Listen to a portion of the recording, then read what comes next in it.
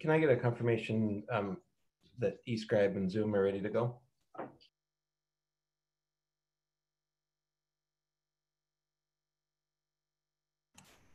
Let's wait a minute on eScribe. Just want to make sure that she's in the meeting.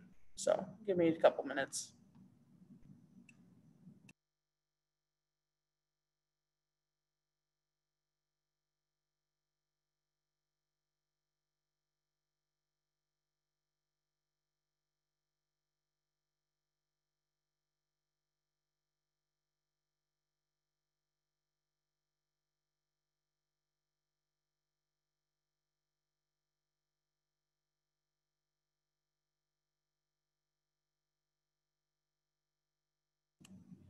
Okay, Jordan, we're good to go.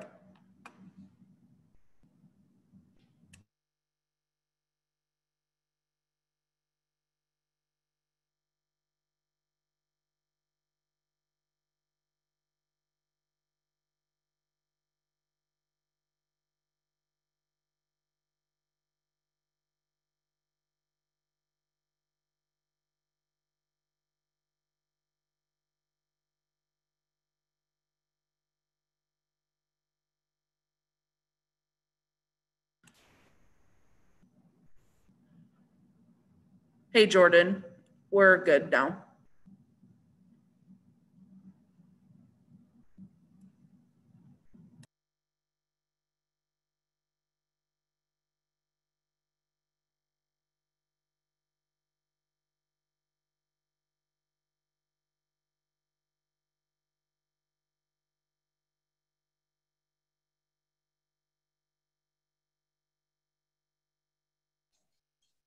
Okay, we'll get started in just a moment. Just for committee staff, just checking in on status of Zoom and eScribe and making sure that we're ready to go.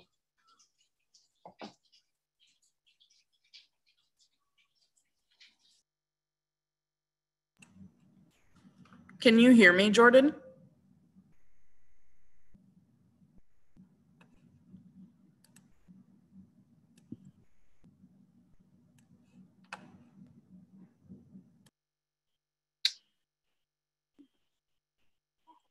Jordan, are you able to hear staff?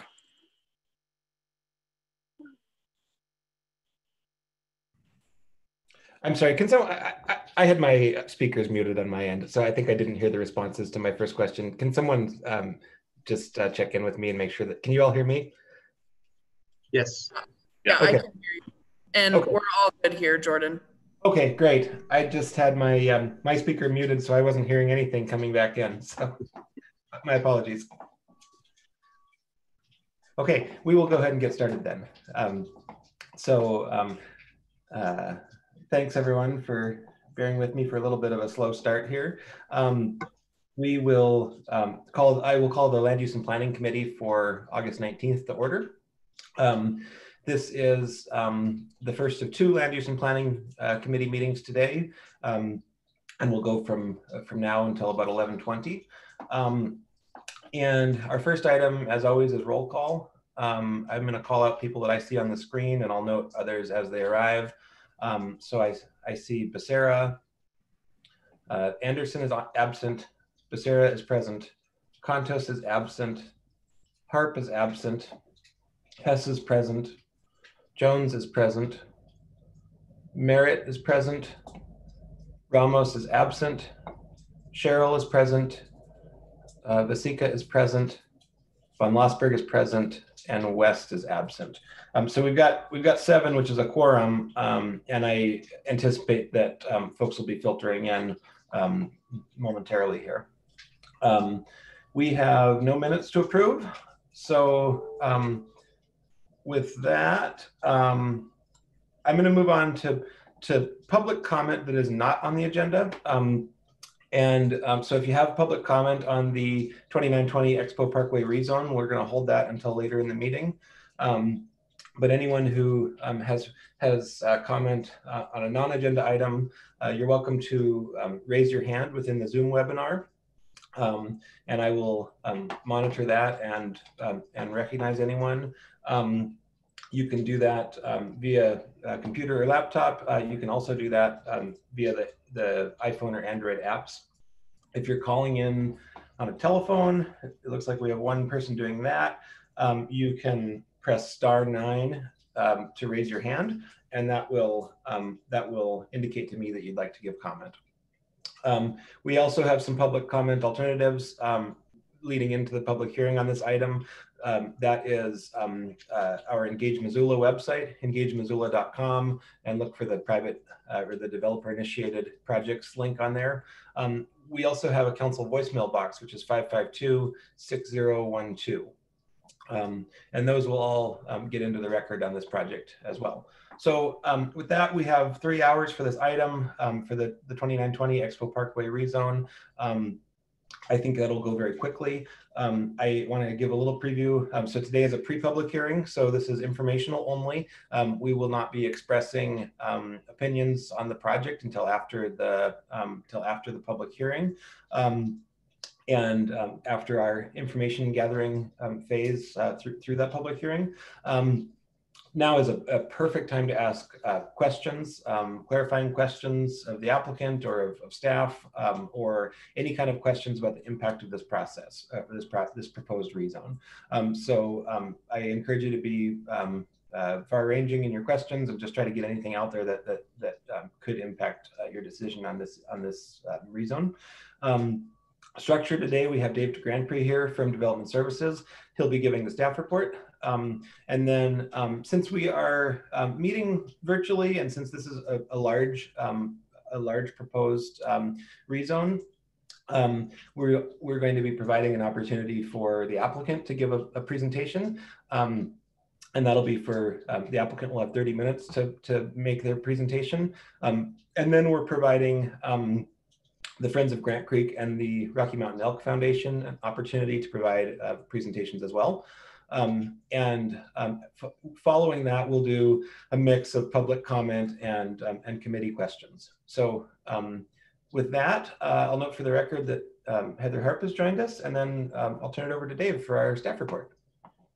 All right, good morning, councilors. I'm Dave DeGrandpré with Development Services, the lead planner on the project for the city of Missoula. I'm going to go ahead and share my screen and start a PowerPoint presentation for you to provide a little bit of background. And as we go, I encourage you to interrupt me, ask questions, whatever would help you. I know there's a lot of interest in this and a lot to know, so please feel free. So the application in front of you has been submitted by KJA Developments here of Missoula. The applicant is Mike Morgan of Hoffman Morgan Associates. And the proposal is to rezone property located at 2920 Expo Parkway. Currently, there are 4 zoning designations on the property.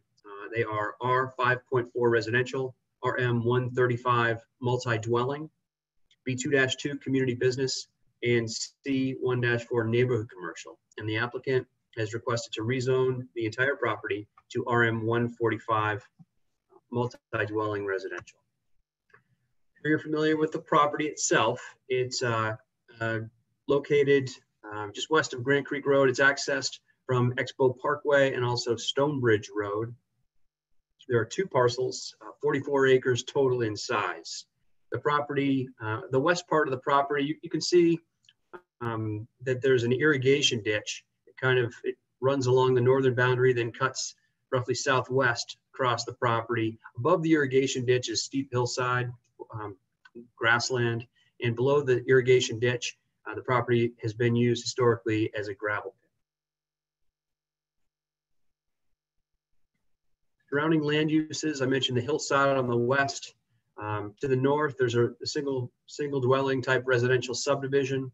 To the east is the Rocky Mountain Elk Foundation headquarters. There's a warehouse, visitor center there. To the east are the multi-dwelling. It's a condominium type subdivision, Cottonwood condominiums. And to the south, I'm sure you're familiar, there's the Cracker Barrel restaurants. There are 3 hotels and a couple of other larger lots that are poised for auto-oriented commercial type development. This gets a little convoluted and a little interesting, I suppose. You know, like I mentioned earlier, there are 4 different zoning districts that actually are on the property. So the property is what's called split zoned. There are some residential designations and some commercial designations. And the way this works is under Missoula's Title 20, when a property has more than one zoning applied to it, when a developer comes in with an application, essentially the more restrictive zoning is applied. So for example, on the northern property, you can see that there's an R5.4, so that's residential. Typically it's a single family type residential zoning district. There's RM135, again, that's multifamily, and there's also a commercial zoning district, C1-4. So 3 zoning districts are on the property right now, and if a developer wanted to come in according to and do a development project, according to Title 20, the R5.4 would apply because that's the most restrictive. Again, it's single family. I'd like to do just a quick comparison to, you know, I know zoning can be kind of complex, lots of acronyms and initials and numbers and things like that. So I wanted to kind of give you a sense of the different types of uses that could be allowed on these properties. Oh, let me just go back. And so back to the split zoning. So on the northern parcel, I mentioned that the zoning that we would apply is R5.4. On the southern parcel, the more restrictive zoning is the RM135. So these are 2 independent parcels that could be developed independently, although they're under the same ownership. But those are the 2 zoning districts that we would apply. So with a comparison, this table shows you the types of minimum lot sizes, minimum area per unit, maximum heights, and things like that would be applied to the property today. Probably the most important element of this table is the last row.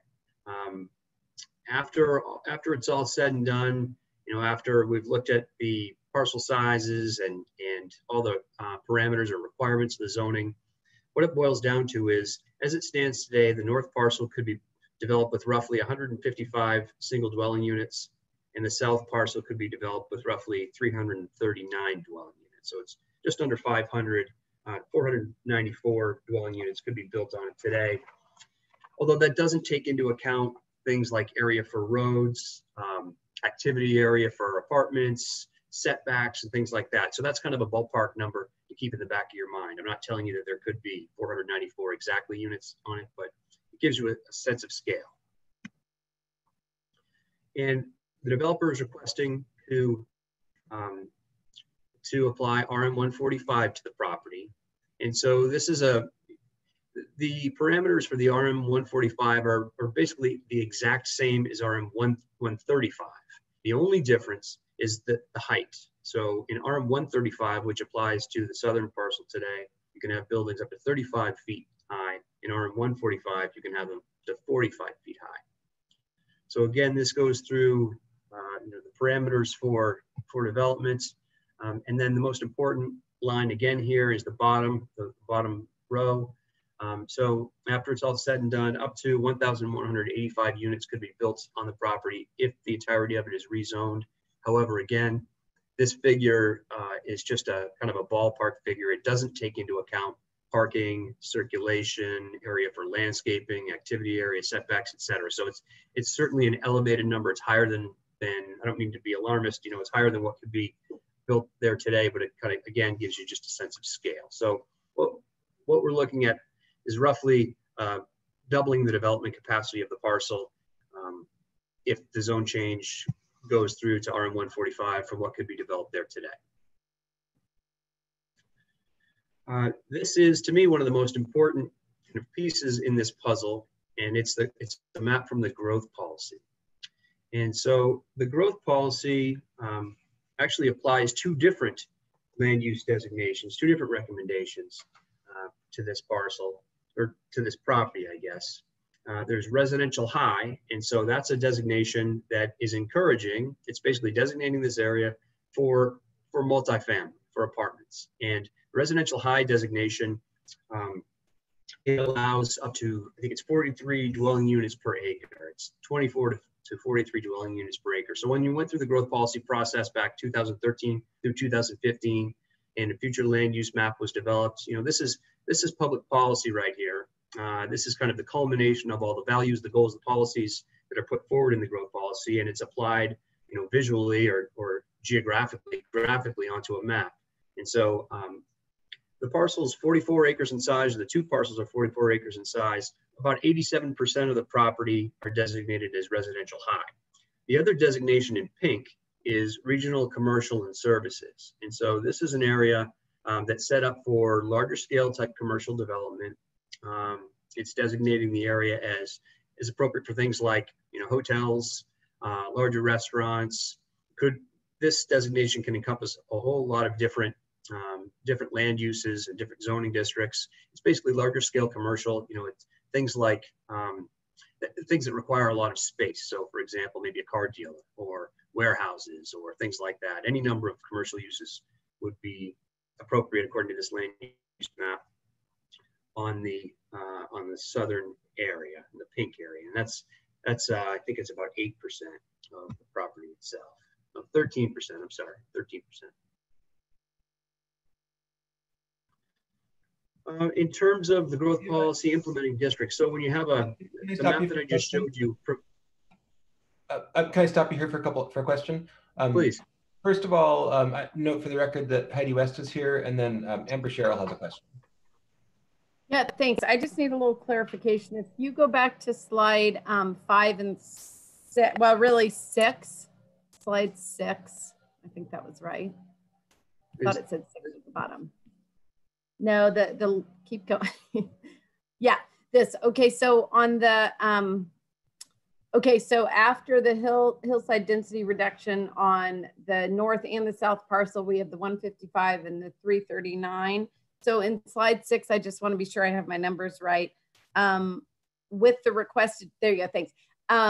That's for the north and south together, right? Because we would zone them together. The 1185 would be the combination. That's correct. Okay, I just wanted to make sure of that. Thank you. Yeah, but again, I just want to stress that that's probably not realistic. That's probably a higher number than could actually be built on the property due to requirements for roads, for parking, for landscaping, all those other things. Right. Okay. Thank you. I see that my numbering is wrong. This says 4 down at the bottom. Confused me. Sorry about that. So with these growth policy designations, you know, these are general land use designations, and each of these designations then is accompanied by an implementing district. So the way it starts is the growth policy provides general recommendations, general categories for land use and building types. And then it recommends specific zoning districts that could be used to help achieve those or implement those recommending districts. So for the residential high density land use designation in your growth policy, there are 4 different implementing districts. There's the RM 135 multi-residential, RM 145 residential multi-dwelling, RM 1.5, and RM 0.5. So they're all multifamily, as you can see, residential. And they allow up to 43 dwelling units per acre. All of those residential zoning districts that are recommended for this property. You'll recall that there's also a regional commercial and services designation, and the implementing districts are the C1-4 neighborhood commercial, C2-4 community commercial, an industrial district, and then also a public lands and institutional district. Although those are commercial and industrial type districts, it's interesting to note they also allow residential development, and they also allow multifamily residential development, again, up to 43 dwelling units per acre. So even though those are commercial and residential districts, they're intended to be mixed use, really, and so allow some significant residential development as well. The commercial districts are not intended, they're supposed to be, you know, according to the way that the zoning's written, they're intended to be commercial districts, not strictly residential, but they do allow a mix of uses in residential when it occurs at a higher density. So in looking at the growth policy, you know, I know that there's more than the future land use map. There are lots of goals, there are policy statements, there's a vision that's provided. And, you know, I had to really think long and hard about whether this property or this project, I mean, complies with the growth policy. But I think at the end of the day, on balance, I believe that it does. And I believe that it does, that the RM 145 substantially complies with the growth policy and the future land use map, because 87% of the property is designated as residential high density, greater than 24 units per acre. RM 145, as I just showed you on the table, is an implementing district of the residential high density designation. And also the allowed density in the RM 145 district is the same density, up to 43 dwelling units per acre, as that's allowed on the regional commercial and services future land use map designation. The growth policy also talks about, like I mentioned, lots of goals, policies, vision. Its main focus, its main thrust is focused inward, as opposed to sprawling out into farmlands and across the valley and down the Bitterroot and along the Clark Fork and that sort of thing. And the focus inward approach really, it has, in my opinion, from reading again this morning, it has kind of two sections. One is it really encourages infill development in the city core, but it also encourages development that's on city services and can be served by city services. And so served by water, sewer, police, fire, streets, etc. This project would support the housing goals, as you've probably seen. Aaron Pehan from Community Housing and Development has strongly supported this project because it would provide, it has the potential to provide significant housing for Missoula residents, for renters, potentially owners as well. However, on the downside, there are some services that don't currently exist. From communications with the Parks and Rec Department, from the Metropolitan Planning Organization, transportation folks like Aaron Wilson. There are things like city parks in the area are substandard. They're not up to the level of service to provide appropriate parks for development that could occur at this scale. The trails in the area are somewhat substandard. The property is not currently served by transit, although that can be cured at the building permit process. The developer can be required, upon approval of a building permit or application of a building permit, to petition into the urban transportation district. Also, there's kind of limited neighborhood commercial. There's a convenience store located close by. There are a couple of restaurants, Mackenzie River and Cracker Barrel, but there definitely would be auto-oriented development that would be necessary. And maybe in the future other types of development would be located that could serve these apartments. It's hard to say at this point, but in any event, one of the planning board's concerns, as I'll go into greater detail here in a second, is that the services maybe aren't currently there to serve this scale of development that could be there. The main concern, probably the loudest voice, most often voiced concern by members of the public, and we've gotten a lot of public comments. I know you're aware of that. We've gotten hundreds of signed petitions in protest, lots and lots of emails and letters, very articulate, thoughtful comments submitted, and probably the most widely and often repeated comment is transportation. People are very concerned about about congestion, traffic congestion in this area, and thinking about what the impacts of several hundred residents, several hundred vehicles would be on Grant Creek Road, on the intersection, at the interstate, and that sort of thing. So a couple of points. Number one, when a building permit is issued, the city engineering department has the ability to, when a building permit is applied for, the city engineer can require a traffic impact study, and the city engineer, Kevin Slovart, did. The developer submitted a traffic impact study, it was only for the first couple of buildings that were originally addressed in the traffic impact study, so it wasn't full build out.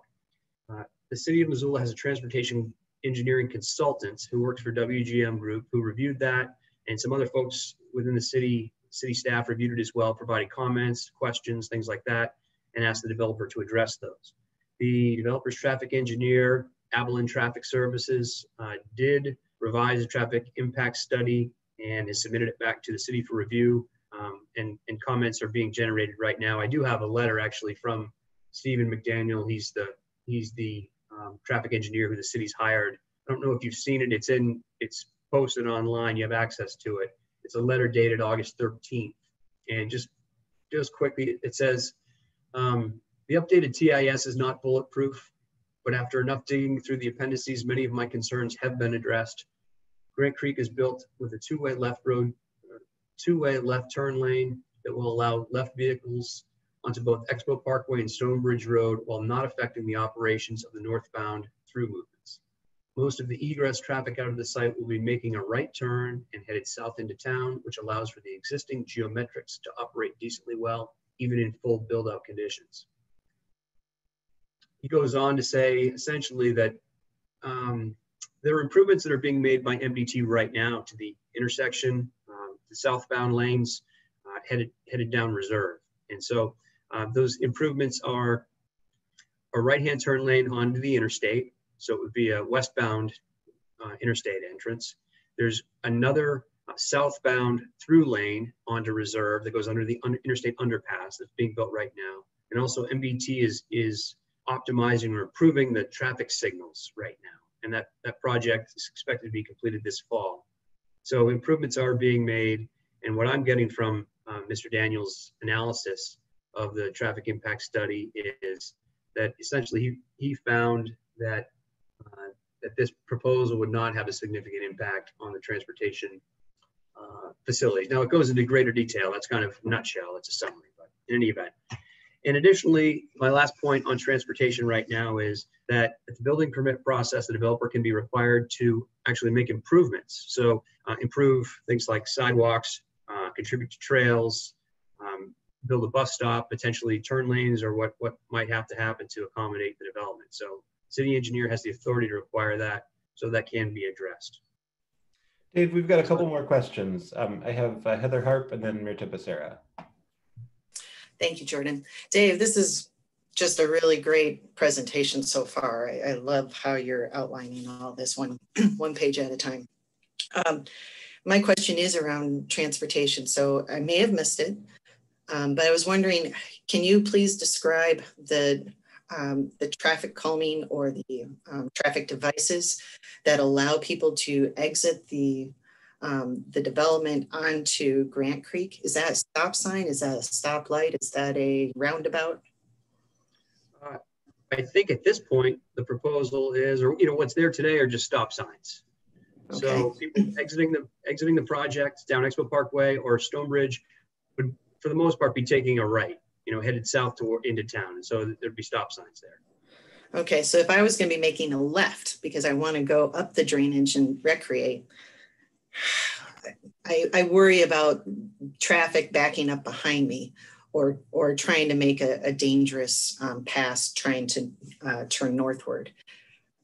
Any concerns there with all this additional traffic that could be coming? I don't believe so. And I'll have to look back at the traffic impact study. I'll have to see how that was analyzed, whether it was analyzed. I think the assumptions in the traffic study, and actually was supported by city staff, is that the vast majority of the turns are going to be into town. Mm-hmm. Okay. All right. That's it for right now. Thank you. Okay, next, Mirta, followed by Heidi. Thank you. I just want to piggyback on what Heather was pointing out, that I find it hard to believe that the assumption is that people are only going to make a right-hand turn out of that development, considering that there could be potential trips, particularly during the winter for snow, making a left. That would be nearly impossible as it is right now. You can't make, it's really difficult, if not impossible, to make a left-hand turn out of Expo Parkway as it is. And I'm also curious to know whether there was any on-site or at that particular intersection study done, where the tubes to do traffic counts on about the actual piece of property, about the actual intersection, or what metrics did we use in order to come up with those assumptions? So yes, the traffic engineer, Avalon Traffic Services, did do an on-site study.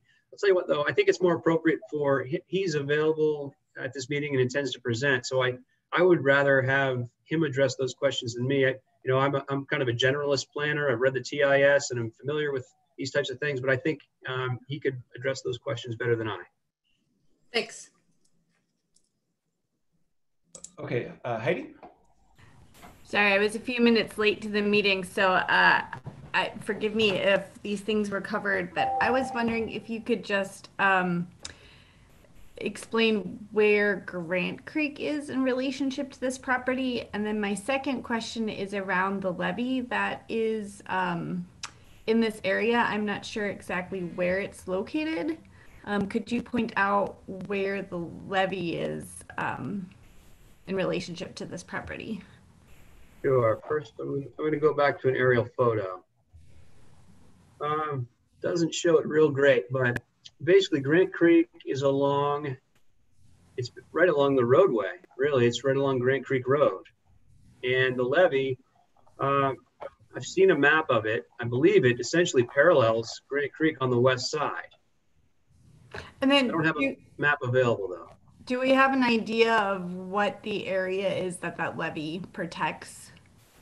Like, does this fall into X protected by levee or You know, not? there's a floodplain map I know that shows that levee. If you don't mind, I don't have access to it at the moment, or it would take me some fumbling to try to get it. But let me make a note, if you don't mind, and the next time that we get together, or maybe later in this discussion, I can. That'd be great. Those floodplain maps aren't fun to work with. They're kind of clunky. So thank you. Okay, thanks. Amber and then Gwen. So, Dave, you said that the traffic study had the first couple of buildings, was done based on the first couple of buildings. Can you tell us what percentage and how many car trips, like what does that translate into? I mean, how much of what the ultimate impact would be is that studying? Well, I think that the first TIS addressed the first two buildings. If my memory serves me, it was about 386 units for what was first evaluated. You know, city staff was concerned about that. They felt that it didn't really provide an sufficient picture of what could actually happen on the property. You know, if you city councilors amend the zoning, lots of different things could happen on the property. It would be zoned, you know, RM 145, which of course is a residential district, but you don't know exactly what the scale of development would eventually turn out to be in reality. So city, you know, public works staff and engineering staff thought it was important to take a more comprehensive look. And so requested the developer do that the traffic study be updated. And that's available to you. Honestly, I haven't had a chance to study it. I've been working on a 347 lot subdivision lately in addition to this project. So, but I'll certainly be prepared to discuss that at the public hearing. That's great. Jordan, may I have one more question? Sure, go ahead. And I'm just curious because I don't fully understand it. What the petition to petition into an urban transportation district, what does that mean? And is that a guarantee that we're actually could have bus service up? Can you just explain how that works? Well, you know, I'm fairly new to the city, and so maybe someone else has better knowledge than I, but I'll start with what I know. The property is not currently within the urban transportation district, so it does not pay essentially taxes to support Mountain Line. Petitioning into the district would mean that taxes would be applied, taxes would be collected and then applied to support Mountain Line. According to Vince Caristo from the transportation district, there are plans to serve this area in the future to add a bus service to this area. However, it's not guaranteed. It's kind of contingent on funding, of course, and other priorities and things like that. So it's not a guarantee, but that's in the long range plan. And I guess similarly, if you don't mind, you know, I mentioned that that the trails are somewhat substandard in the area right now. There are plans, particularly through the Scott Street, what's it called? The Scott Street Revitalization Plan. In any event, there are plans to improve trails in this area, to link this area to kind of central Missoula downtown area. But those are plans. They're not those facilities, of course. You know, the trails aren't in place today. So it's, and the planning board struggled with this a little bit. That it was a kind of a chicken and egg thing. Should we have all of this? You know, should there be bus service already? Should, you know, before we approve the zoning, should there be trails in place? Should all the, you know, all these other concerns be addressed before the zone change, or can they be phased in over time? So that was a real kind of a sticking point for the planning board, and you know, it's kind of a head scratcher. Right. Thank you. Yeah, and I agree. If I lived up here, with my colleagues, all my recreation would be to the left. Everything other than, trips to the store and things. All right, Gwen. Thanks. First of all, I wanted to point out, I think the August 13th letter from Stephen McDaniel, who I think is the traffic engineer, was actually attached to the Heron's Landing topic that we're hearing later on today. And maybe it's also attached to this item. I was having some difficulty scrolling down, which that's my issue on my computer, but I just wanted to let you know there's a few things I think that are actually this Grant Creek rezone that are attached to Heron's Landing. So FYI, if you can't find them. And then I had a question regarding the growth policy, Dave. So I think we have a really good, well thought out growth policy. And I understand that the recommendation for this chunk of land is high residential. But I'm contrasting that with basically this bottleneck because of the way the infrastructure is built with I-90 butting up against the hillsides here. It's really a bottleneck coming down, trying to get out of Grant Creek. So my question is, when the grant or the growth policy is a general document that is kind of from the top down. And I know a ton of work went into it for several years while it was created, and now we're in the phase of revisiting it and updating it. But to what degree, when they do the growth policy, do they get into kind of a microanalysis of, we're recommending high density here, but there is a traffic issue? How far do they take that analysis before giving a recommendation? Because there's certainly an issue here. Yeah. I wasn't involved with the city of Missoula's growth policy, but I've worked on a lot of growth policies in Montana. And, I think you try to look at all of these factors when developing a growth policy. You try to look at the soil types, is it prime agricultural soil? Is there wildlife habitat? Are there water quality impacts? Is the site suitable? I can't tell you how the designation was applied. Frankly, I wish that the hillside had an open and resource designation, for example. But they applied it. They looked at the property boundaries. They looked at the type of developments, nearby. I can't tell you exactly how this analysis was done, but regarding transportation, I did want to point out one thing, and that is when looking at the staff report, when trying to think about how we were going to write the staff report and the recommendation we were going to make as staff people, we reached out to the fire department, to the Montana Department of Transportation, to city engineering and public works departments, to the county, Department of Emergency Services. We were specifically asked them, do you see, and city police as well, do you see public health and safety threats with this proposal?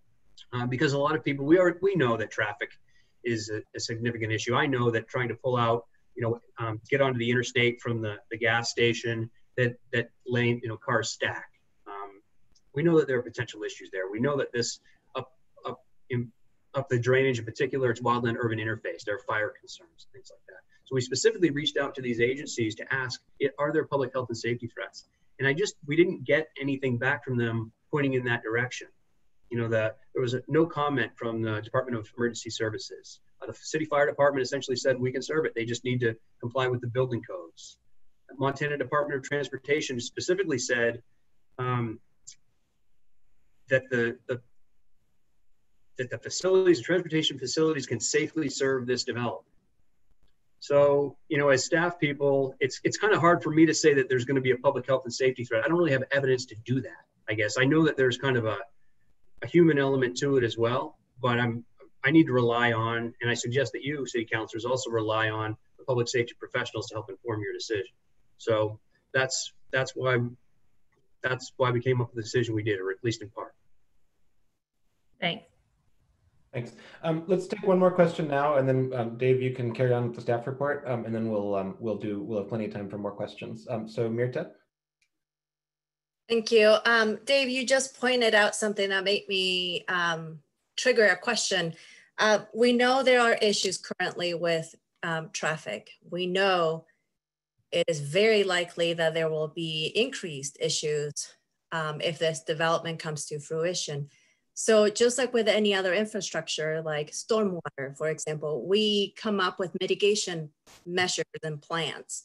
So what is the mitigation measure that's being proposed to mitigate the foreseeable traffic impact?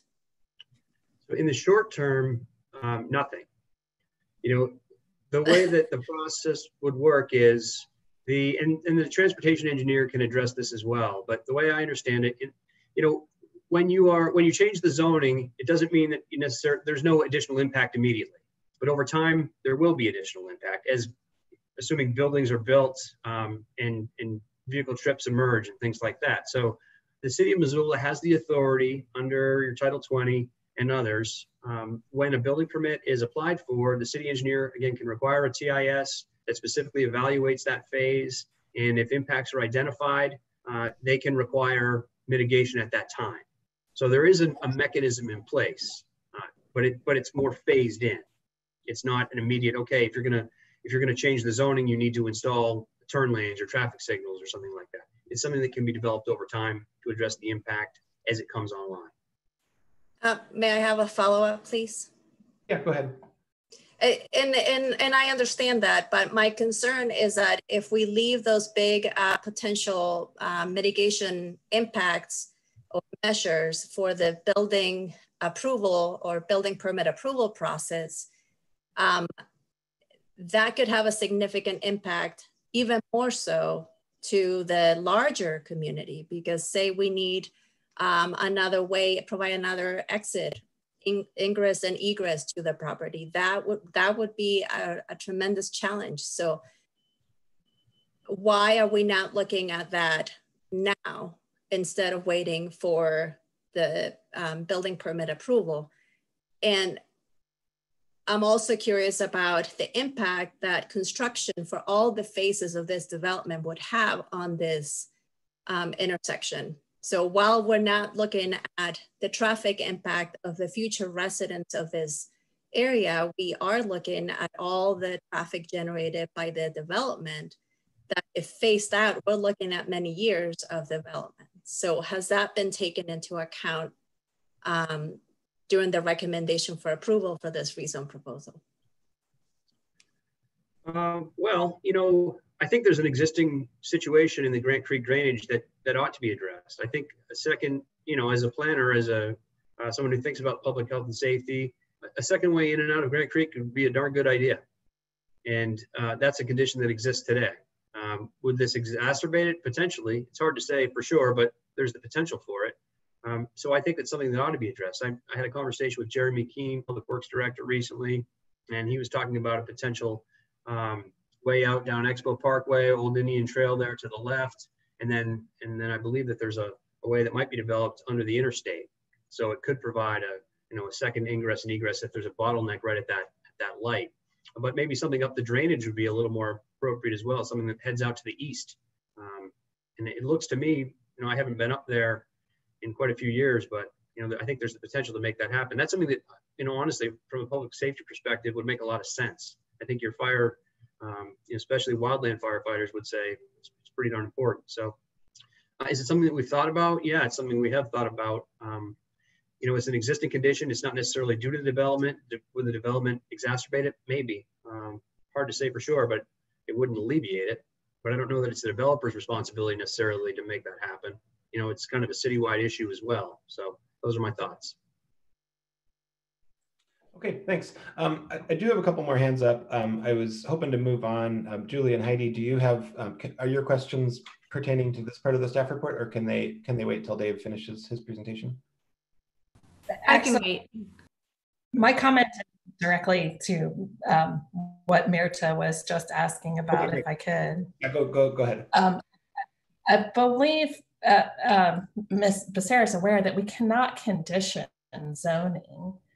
So they're asking staff to have mitigation measures outlined at this point in the process seems like an unrealistic expectation. If what we are asking, or if what we want to ask for is a development agreement, then that's a whole nother conversation, but we can't condition zoning. Okay, thanks. Thanks, Julie.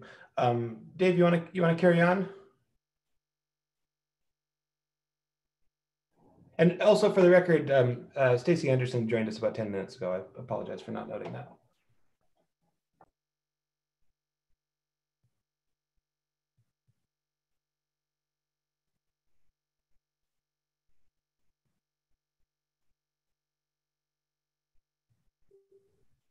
Okay, Dave, how much more staff report do you have remaining? Not a whole lot. Okay, you want to carry on? Yeah, that'd be great. Thank you. Okay. So you have certain review criteria when evaluating a zone change under state law and also Title 20. There are specific review criteria. Compliance with the growth policy, I've kind of covered that already. Public services and transportation. That's a sticking point here, certainly. You know, how would this impact, how would the zone change impact public services and transportation? Certainly it can be served by city water, sewer, police, fire, etc. Transportation is one where there's concern. Would it promote compatible urban growth? This is an interesting one. And these are all kind of fairly subjective, you know, honestly. Some people have said that the development that could be allowed here is not compatible. I disagree, personally. I find that, you know, you've got auto-oriented commercial to the south along the interstate. This would provide something of a buffer between single-family residential to the north and the auto-oriented commercial to the south. To the east is the Rocky Mountain Elk Foundation. In my view, wouldn't really be impacted by the zone change. They may disagree. You have condominiums to the east, smaller scale, but still condominiums. You know, to me, and then, you know, you're using a gravel pit essentially for what could be multifamily. I don't see that multifamily residential is out of character with the area or incompatible with the other types of residential development and services that are in the area. Would it promote public health and safety?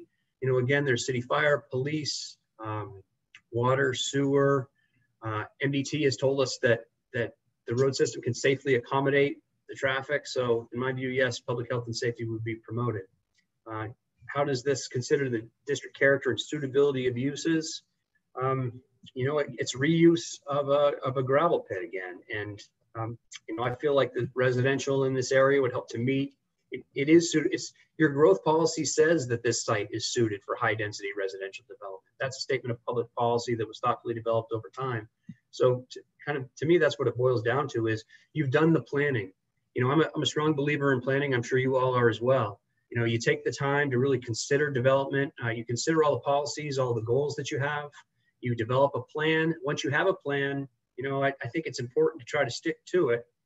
Certainly in every, you know, it's not in every circumstance. You're going to find maybe you made a mistake or something like that. But the plan says that high density residential should go here. So I think that's a statement of public policy and that you've found already that the site is suitable for this particular use. Would this correct an inconsistency or error in the zoning or meet a challenge of changing conditions? It would not correct an inconsistency or error. However, you know, the challenge of changing conditions I'd ask you to consider is the housing need. You know, we need housing big time in the city of Missoula. All types of housing, not just subsidized housing, not just quote unquote affordable housing, but all types. And the proposal would allow for multifamily units that could help provide additional supply. Whether that would actually lower prices, I don't know, but it would provide additional supply to the housing market and meet a demand.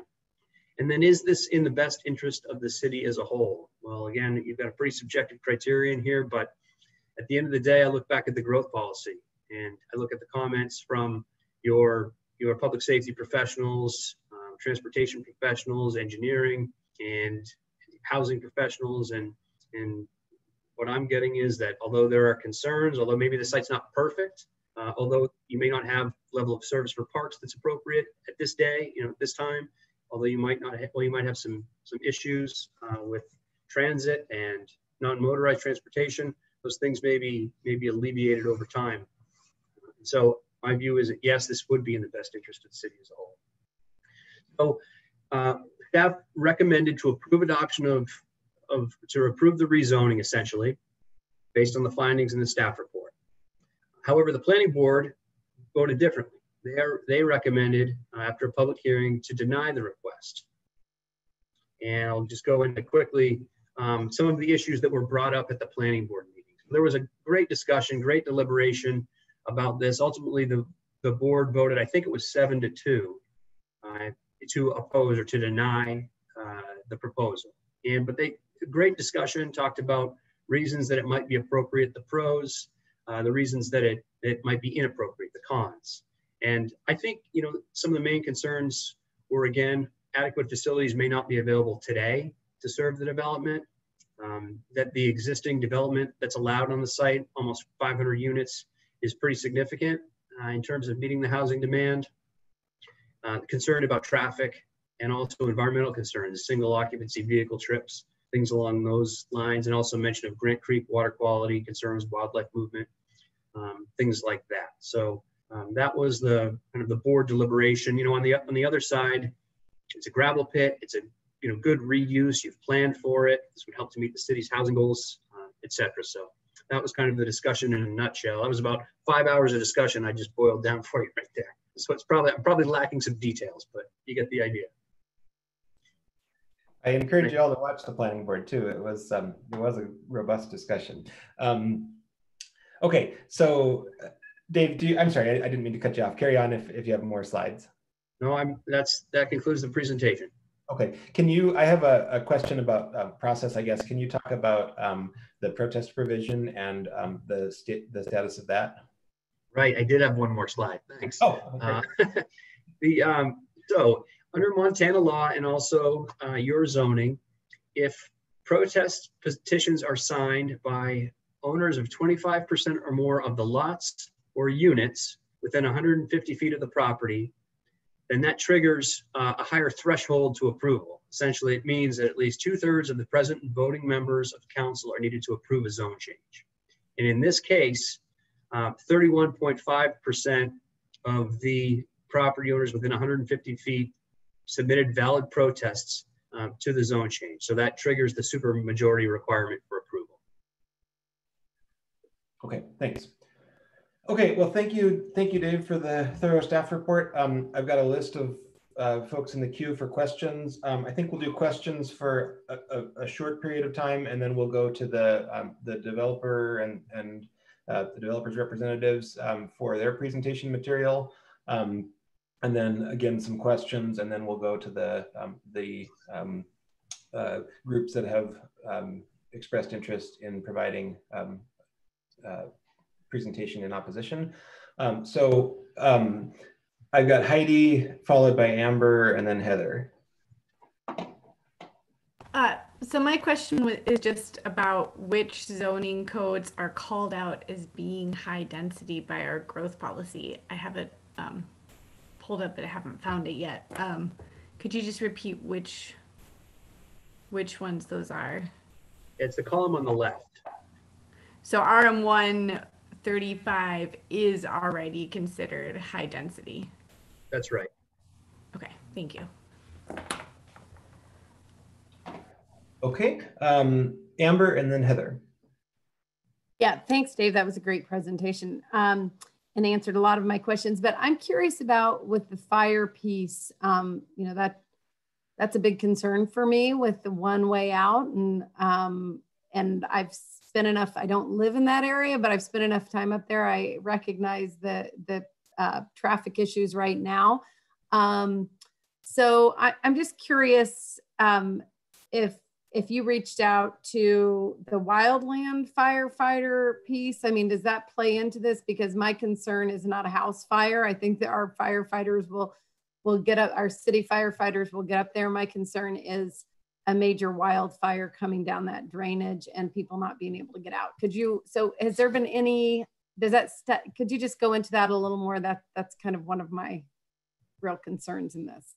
Sure. No, we did not specifically reach out to the DNRC or U.S. Forest Service. I can certainly do that.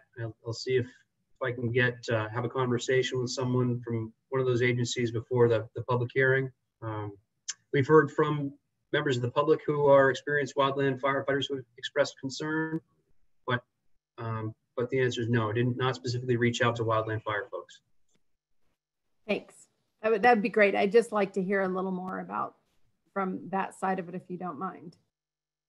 And another thing on that, since this is a single access point to rural areas, I would be kind of interested in what the response typically is up in the county for you know, if rural fire tends to respond, or if Missoula Fire tends to respond through our mutual aid agreement.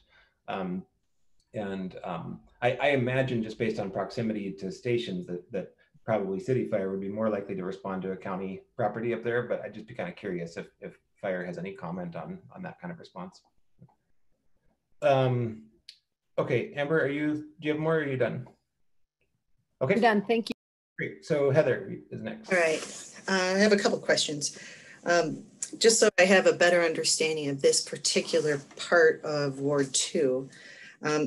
Dave, can you speak to what the existing population is of this area, of this vicinity and northward? And what our expected population will be at the completion of the different phases? Let's see, I'm going off memory here. I asked Eric Anderson from the GIS department to look at the number of address points in the Grant Creek area. And I think there are roughly 800 address points currently. The proposal, I'll tell you what though, let me, as other presentations are going on, I'll look back at my notes to try to get a more definitive answer for you. Okay, I'm just really trying to understand what kind of change we're going to be potentially experiencing, just so that I can wrap my head around that. And this next question isn't for Dave, but I would like just to plant this seed for the developer as you speak. I know we can't condition zoning, but a lot of what we talk about on council also speaks to making sure we build affordable housing. And I would like you to address what percentage of your housing units that you plan to do are going to be permanently affordable. And then Dave, I have one question for you remaining.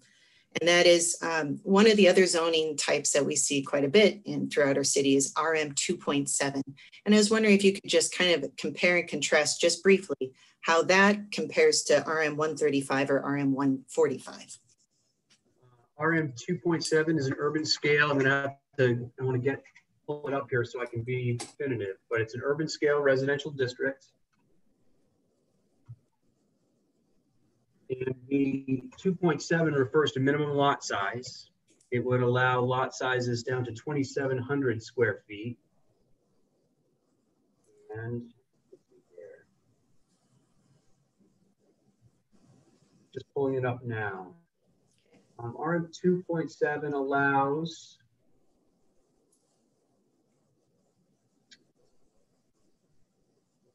all types of residences. Well,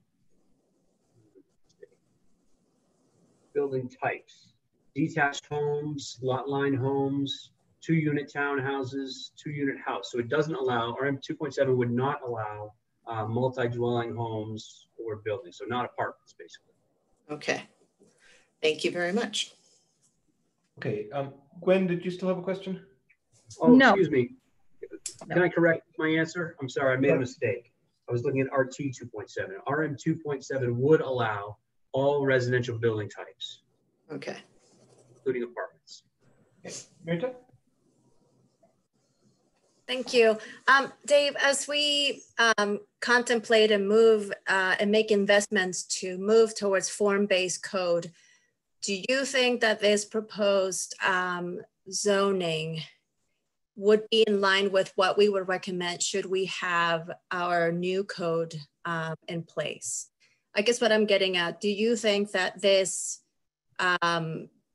recommended zoning is in line and would get us to the goals that we continue to talk about for a form-based code type of zoning? Gosh, that's a tough one because you know, form-based code, like the name implies, often refers to the form of structures. So architectural type things, how it blends in with the environment, and less so about the use itself. So it's hard to, I'm not sure how to answer the question, Counselor.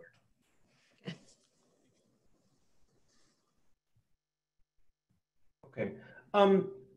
Dave, can you talk a little bit about, this is a really large parcel or two large parcels. And I know that it's split zoned and that they're, can you talk about alternate paths forward that the developer could have selected, whether that be subdivision and rezone, whether that be boundary line relocation? My understanding is that a boundary line relocation would not be viable because it would create new split zone parcels. But can you just talk through sort of some of the other paths that could have been considered, and maybe some background on how this request came to be? Well, this request started before I arrived at the city of Missoula, so I don't have a ton of history there. But I can tell you that there are multiple options for the developer on the property. I'll go back to, so here again is the zoning map. So the northern parcel could be developed under the R5.4 rules, which essentially is a single family residential type district, single unit residential. And several hundred homes, I think was it 300 homes could be developed there, 155, sorry, in the northern parcel, so 155, up to 155 single dwelling units. I'm looking at the bottom of the table, bottom kind of middle column, could be developed under R5.4. The southern parcel, and this is as of right, essentially, they would have to come in for a subdivision. So to develop single family residences, you know, and sell those, you have to subdivide the property, go through a subdivision review process. I'm not sure how many of you are familiar with that process. You're going to get really familiar with it here soon, not because we've got some subdivisions coming your way, but it's an onerous process. It takes, you know, roughly a year to go through the preliminary approval process, and then there's lots of work that has to be done after that. So it takes quite a while to get homes on the market. It's a process that's set up under state law. You know, Missoula, of course, has city subdivision regulations. Every jurisdiction in the state of Montana is required to have subdivision regulations. So it could be, the property though could be subdivided. It's a process it's more difficult, it's more expensive and time consuming for the developer. It takes longer to get homes on the market, but also allows, you know, from the public's perspective, it allows impacts to be addressed more thoroughly than under the process that you're looking at right now. You know, what you're looking at right now is simply change the zoning, and then the developer comes in for building permits. And those are addressed at the staff level, essentially, not at the planning board, not at the council level. There's less community input. So subdivision is very valuable in that respect, is that the impacts can be closely evaluated. There's a public vetting process, but that does not have to happen, you know, when multifamily homes are built, just the peculiarity of Montana law. And so on the north parcel, the south parcel, the RM35 is the applicable zoning today. So the developer could simply submit building permits. In fact, has submitted a building permit application for the southern parcel, and one's been issued for a multifamily structure on that southern parcel. And you can see that altogether under the current zoning, you know, almost 400, it's 494 units maximum that could be permitted today. So that was one option. And probably the path of least resistance, with the exception of the subdivision. You know, the other option is there could potentially be a boundary line adjustment. You see that there are two lots, southern lot and northern lot. But I don't know that it would get the developer that far. I guess you could adjust the boundary so that it aligns with, it runs northwest, southeast along with the C1-4, you know, the pink shade or the salmon colored shade there. So that would allow, you know, that area to be developed with multifamily or commercial or what have you. But again, the R5.4 would be required, or single family residential would be required on the northern parcel. So those are a couple of options. Okay, thank you.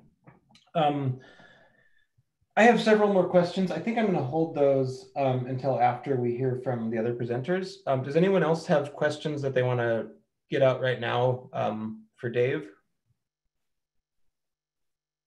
Okay, seeing none. So next we have our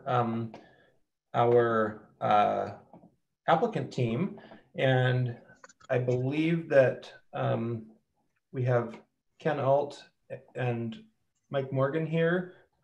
Maybe would you two like to kick it off and introduce your team, and maybe go through and let us know who all's here from your team. In the interest of fairness, I'm going to be monitoring time, and so if we need to move along, I'll let you know. But go ahead and introduce everyone on your team, and maybe let us know who else, who's here from like the traffic study team and that and whatnot. And then if you have any presentation, you're welcome to go ahead and launch into that. Ken Alt. Yeah, go ahead, sir. Ready? Yeah. I'm Ken Alt. I'm the owner of 2920 Expo Way, also KJA Development. I'm here with Cody Swartz with Worth Engineering, Mike Morgan with Morgan Architecture, Hoffman and Associates. And we have another gentleman, Bob Aveline is our traffic engineer. And there was a lot of questions about the traffic, and let's look to him, and he's the professional at that. I'd like to give you my opinion. I've heard a lot of opinions, but let's wait for his ability to answer some of those. I guess I just want to tell you a little bit about myself. I've developed 3 other projects, or bigger apartment projects in town, many small ones, but the Edgewood Apartments on the north side, Ashland Place Apartments on California, and then just recently the Brooklyn West Apartments on Mullen Road. So I've been doing this for quite a while, and that kind of takes me into my next step is the planning board kind of told us, hey, we need to look at this and do some more planning. And I would argue that I've been planning a project like this for roughly 20 years, and going from one to another. In the last 9 years, I've actually lived in these apartments for 7 of those. And when you live there, you get to see what works, what can be improved. And when this property became available to buy, it opened up a ton of those improvements. And I want to talk about the difference between the 135, the RM 135 and the RM 145 that gives us the ability to offer those improvements. If we could put on the 2 slides with or the 3-story for Mullen.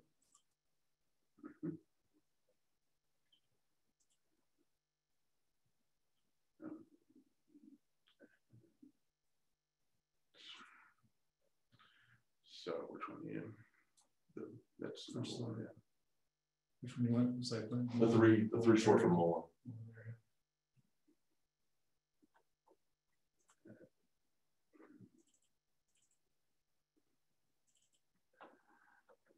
Okay, so here we have a project we just did. This is mostly 3-story. There's 2 4-story buildings in there. But what we don't want to happen, and I think the neighborhood of Grant or the Friends of Grant Creek don't either.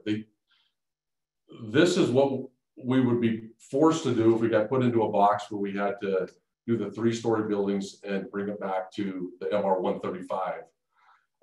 If you could see the how do I drag down over so I can see this little spot right here. This is there's a 40 by 40 requirement for open space or activity space. That's a little bit bigger. We were able to get about a 40 by 50. And then we have a little bit of a green area here.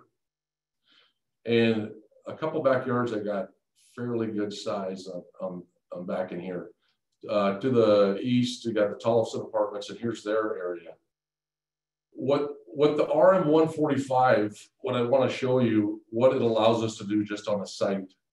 And I want you to take a look and just absorb what I'm trying to say. We don't have to agree on it today, but just why we're asking for that 145. Go to that. Yeah, the concept. If this is to scale, for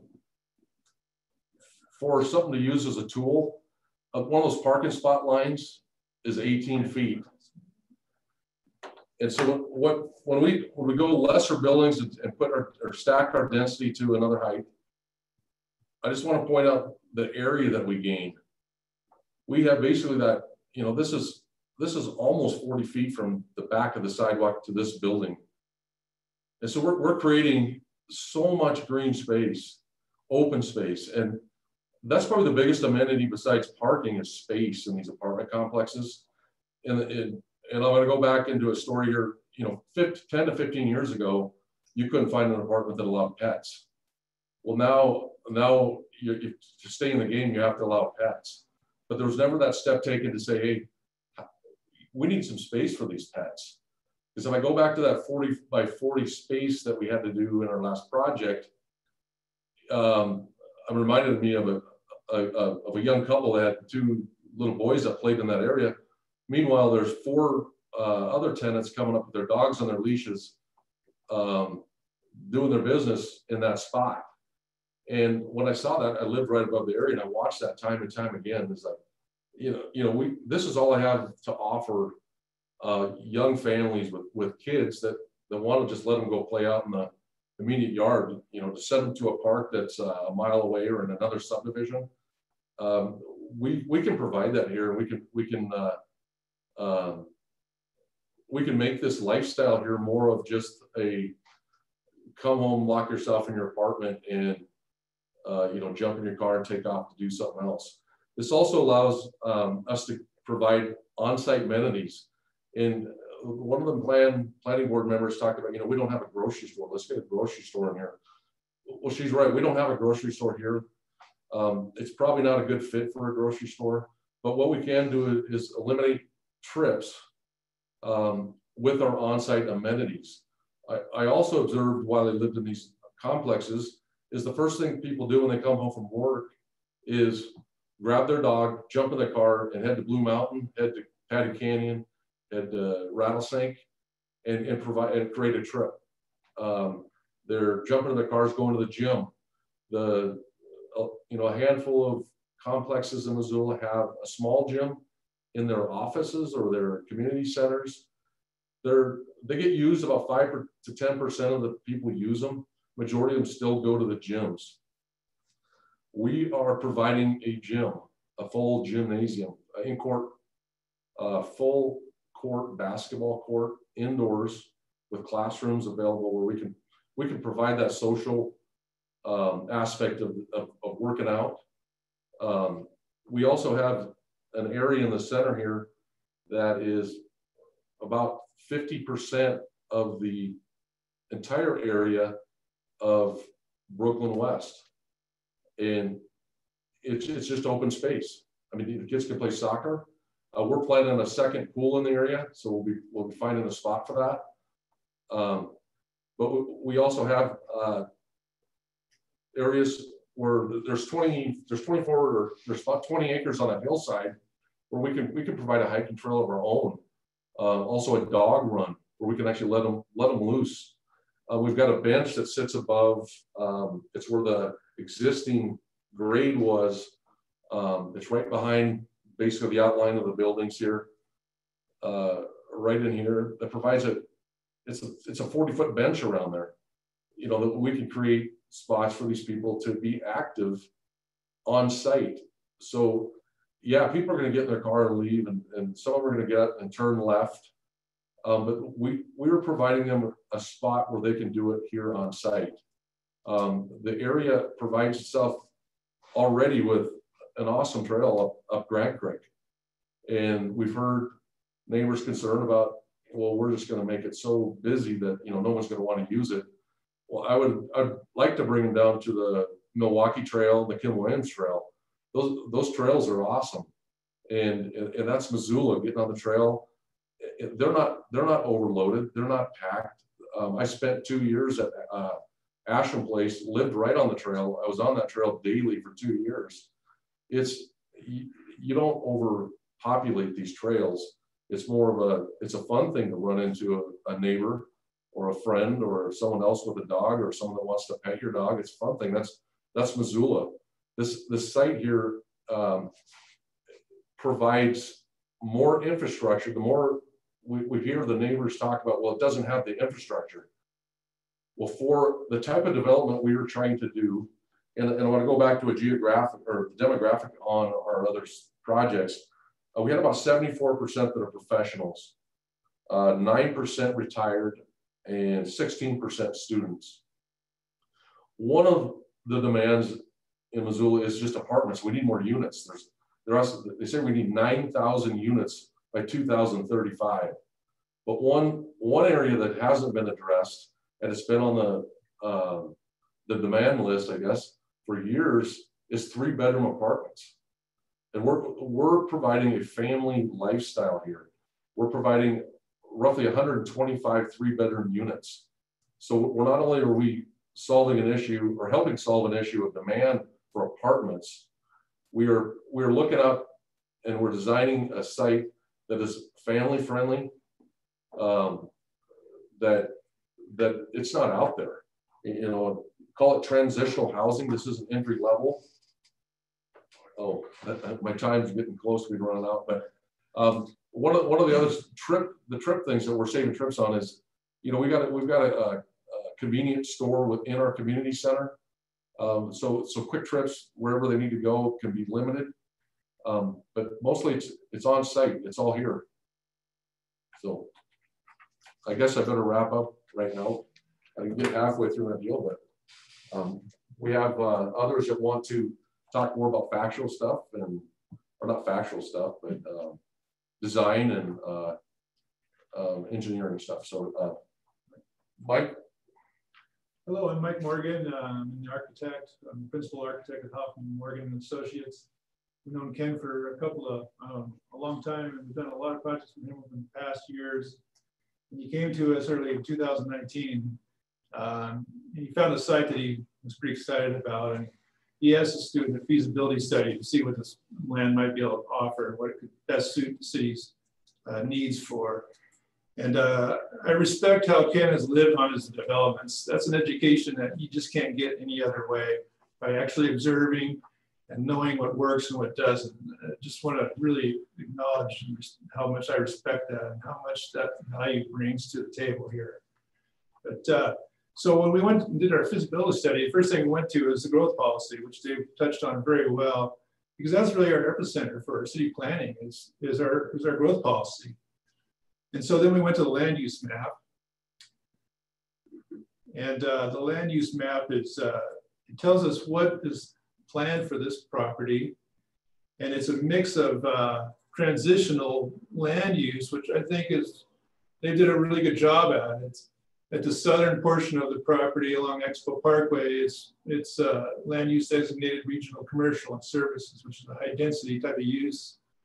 Regional commercial allows commercial use, high density residential. And then the rest of the property is designated for high density residential. So, okay, that tells us a lot of good information right there, that a lot of planning had put into place that we can rely on. Next, we went to the zoning map, and we looked at what the city provided zoning map and what zoning says that's allowed on this property to this day. And it's pretty good balance and alignment with the growth policy. Along Expo, it's C1-4. That allows us about any use you want to do other than maybe industrial uses. It allows a 110-foot height limit, commercial, high density residential. It's a really good designation for that southern piece. Then it goes into majority of the property is RM135, which is high density residential with a 35-foot height limit. The northern piece of the property is R5.4, which is a lower density residential. And I want to point out that that area that R5.4 is designated is almost all in the hillside part of the property.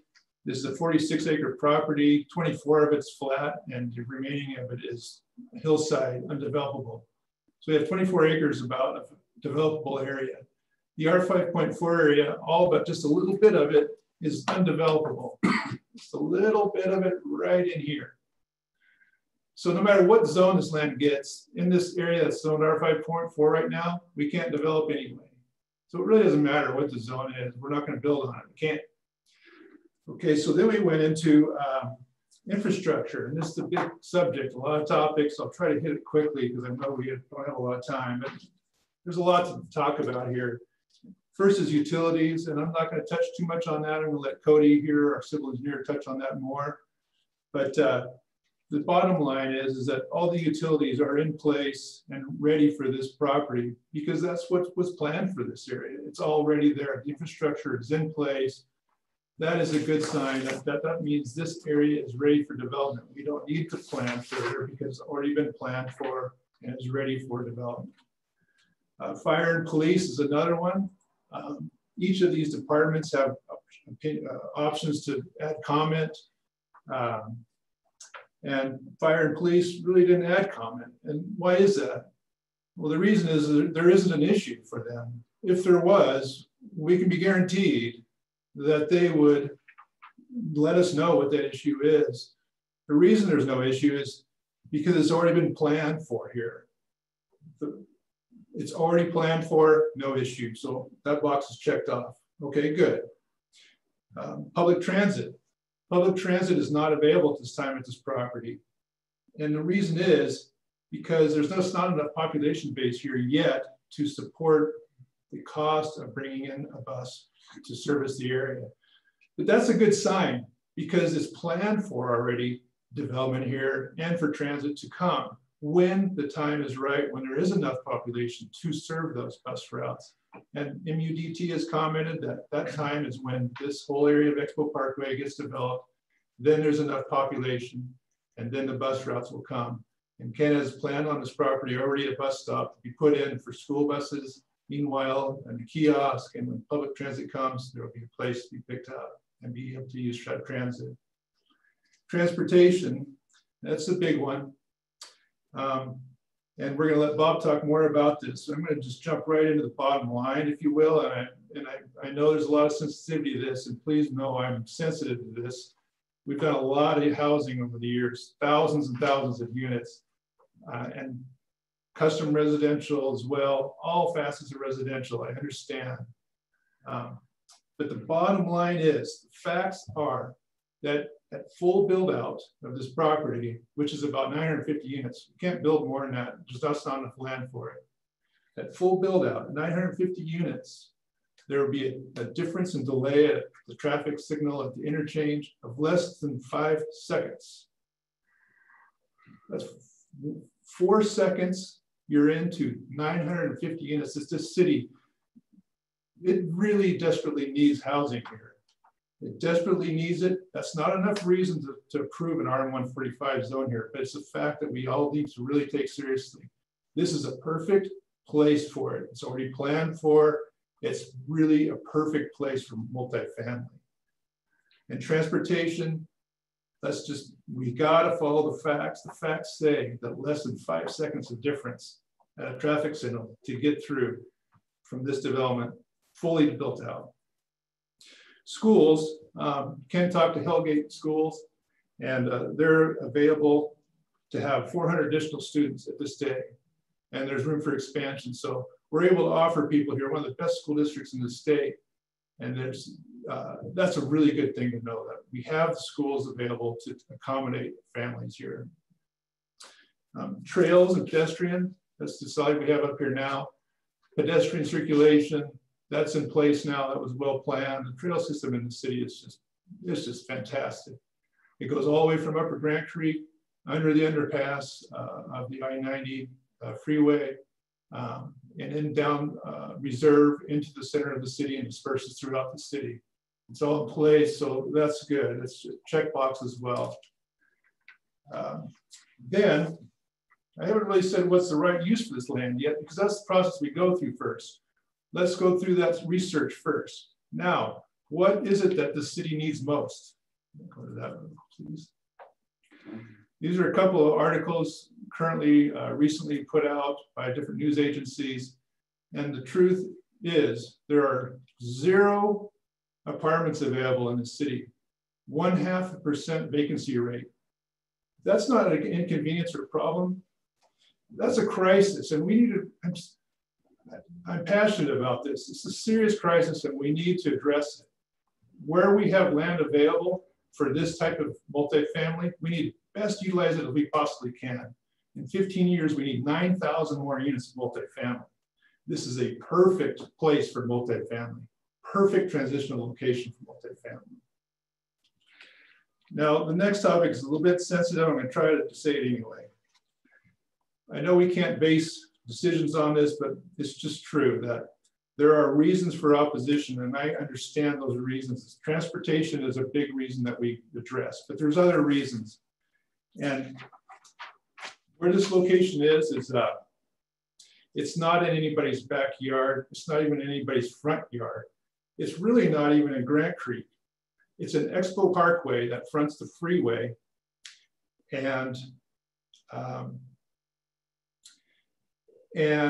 it's not impacting other areas surrounding it in an adverse way. So immediately surrounding the property is commercial uses. Those building heights are between 40 and 52 feet high. So at R145, we won't be higher than our surrounding context.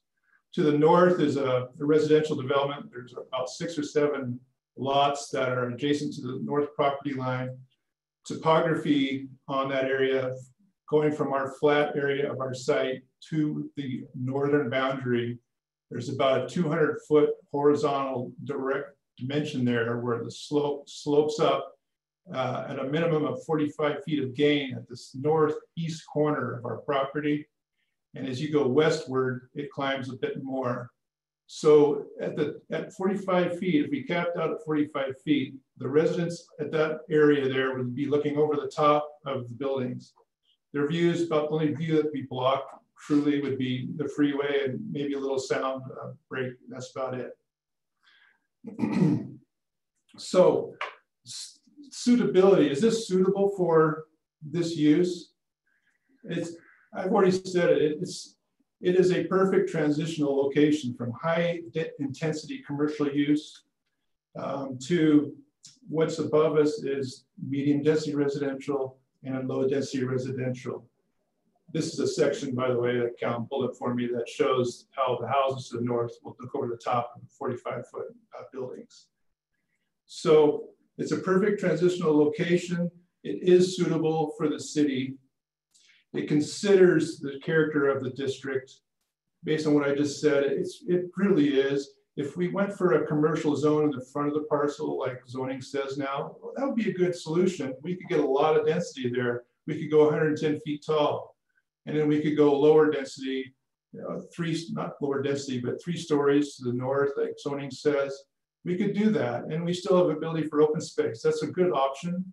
But I just don't think that's appropriate here. It's not sensitive to the neighborhood. 110 feet, I mean, that's not right. 45 feet, RN145 guarantees that we're not impacting anybody around us at RN145.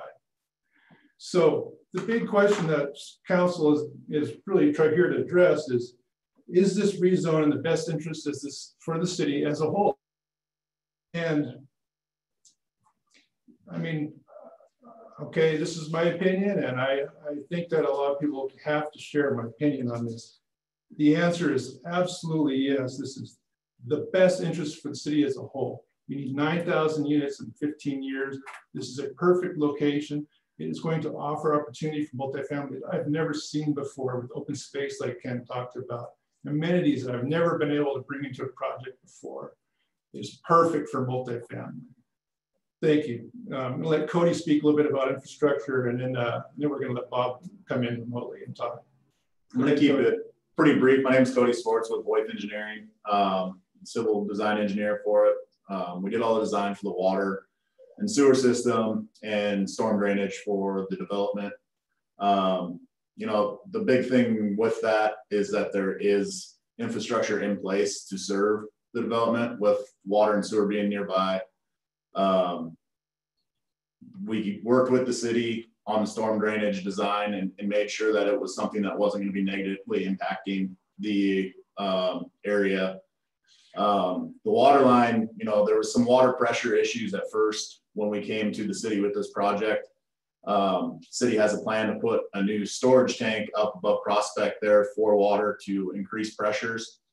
As part of this project, you know, Ken was excited to get moving on it. He's worked with the city and he's paying for a new booster pump there that's upping the pressures of everyone's water pressures in the system to help fight fires in the area and give those proper flows for the fire hydrants. He's also sharing costs with the city on a new backup generator for those pumps for the water system. So, you know, I can answer questions about the infrastructure after if you guys have any questions, but I think probably most important and what everyone really wants to know about is what Bob has to say with the traffic. So I'm going to pass it off to Bob Adelin here with Adelin Traffic Services, and he can dive into that a little bit more.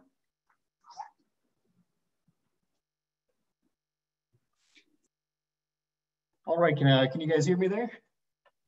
Yes. Great. Thank you there, Cody. Yeah, this is Bob Adelin from Adelin Traffic Services. I put together the traffic impact study for the project. Traffic is always a hot button issue, and this one has some unique things that are going on there. So I think having a discussion here is going to be a good idea. So far we've been through 2 rounds of traffic impact analysis for the project. We submitted the traffic impacts, I think, originally last fall for the first couple of phases. Like Dave described, we came in here this spring and did some more analysis based on comments from the city. And you know, I could probably do a presentation on this for half an hour, but I'm going to try to really boil it down and then let you guys ask questions about it.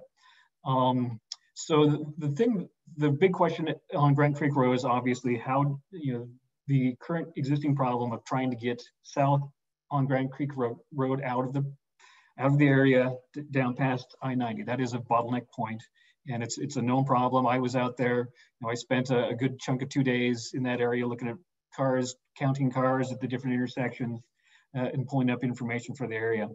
But the results of the traffic impact study were very interesting and have a lot to do with the planned MBT improvements for that intersection right there at I-90.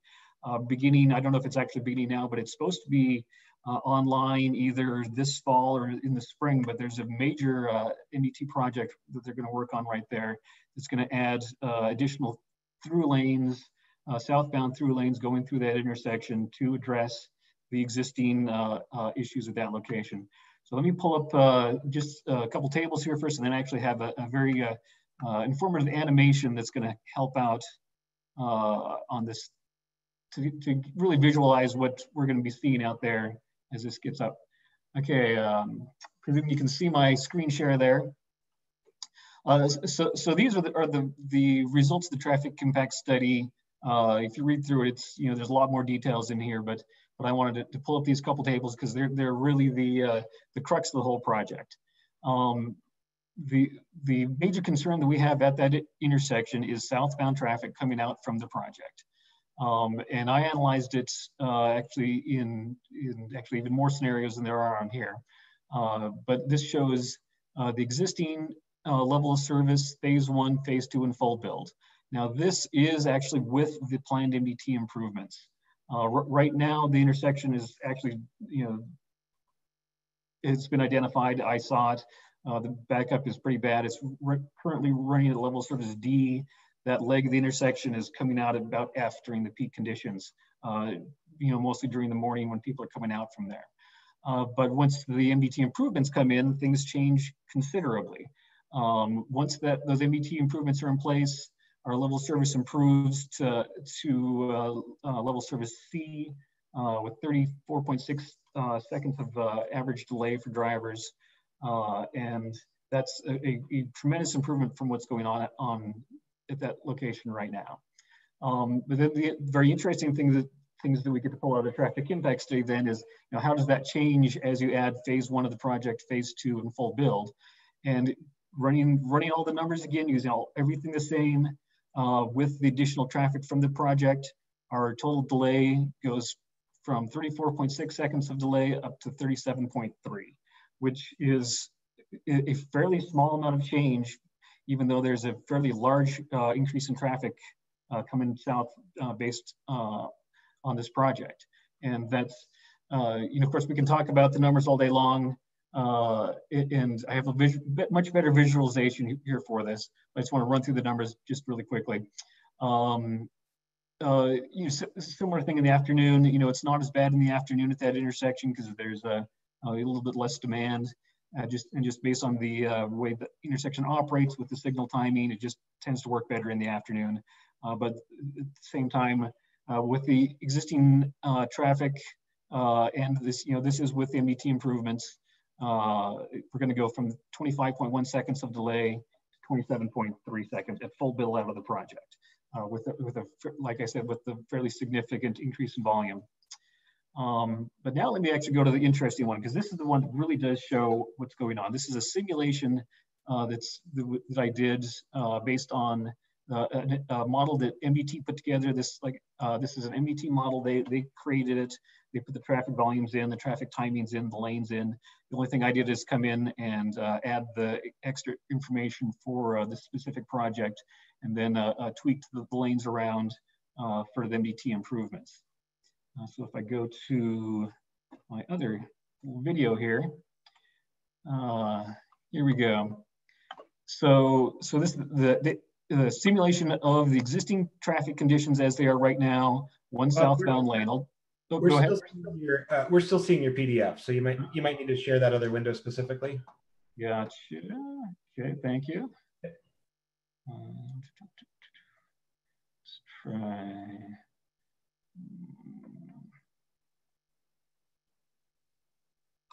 Don't tell me this is gonna. If you stop share and then reshare it, it'll allow you to select a different window. So if you go up to the top, there should be a red stop share button. Gotcha. Okay. Or I can stop it for you if that's. There you go. There we go. Stop share and reshare.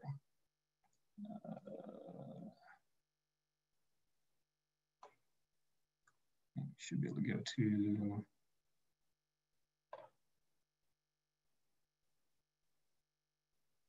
Try. Oh, that's interesting.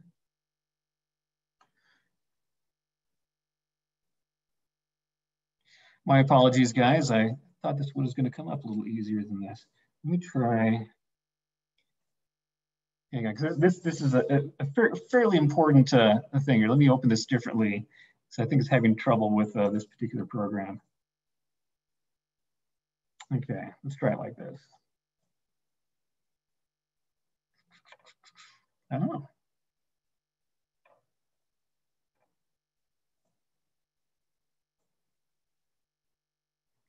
Okay.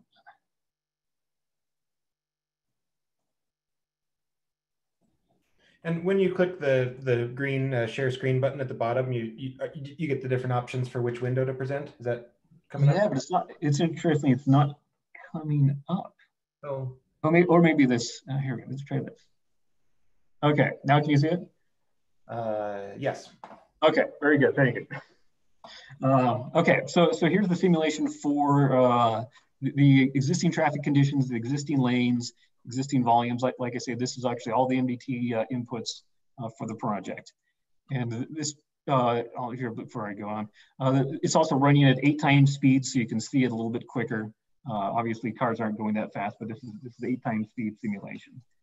So what we have going on here, traffic queuing up from the north as they're stacking up. Just the way this signal operates, there's a lot of time between traffic signals.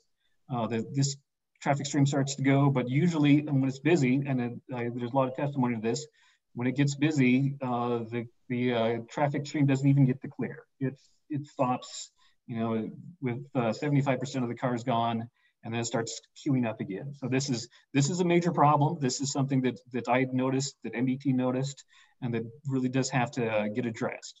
The cars try to clear, it gets almost done, it stops again, it cycles out. Okay, so then this animation is what it's going to operate as with the new lanes that MBT is going to be constructing here at the end of the year. This is with the two southbound lanes, through lanes coming onto reserve, and also a separated right turn lane coming onto that I-90 ramp. And this is a fairly stark difference between the operational characteristics. Generally, what you're going to see is that the cars are going to queue up 4 or 5 deep, and then they're going to clear, and the signal is going to move on to the next phase.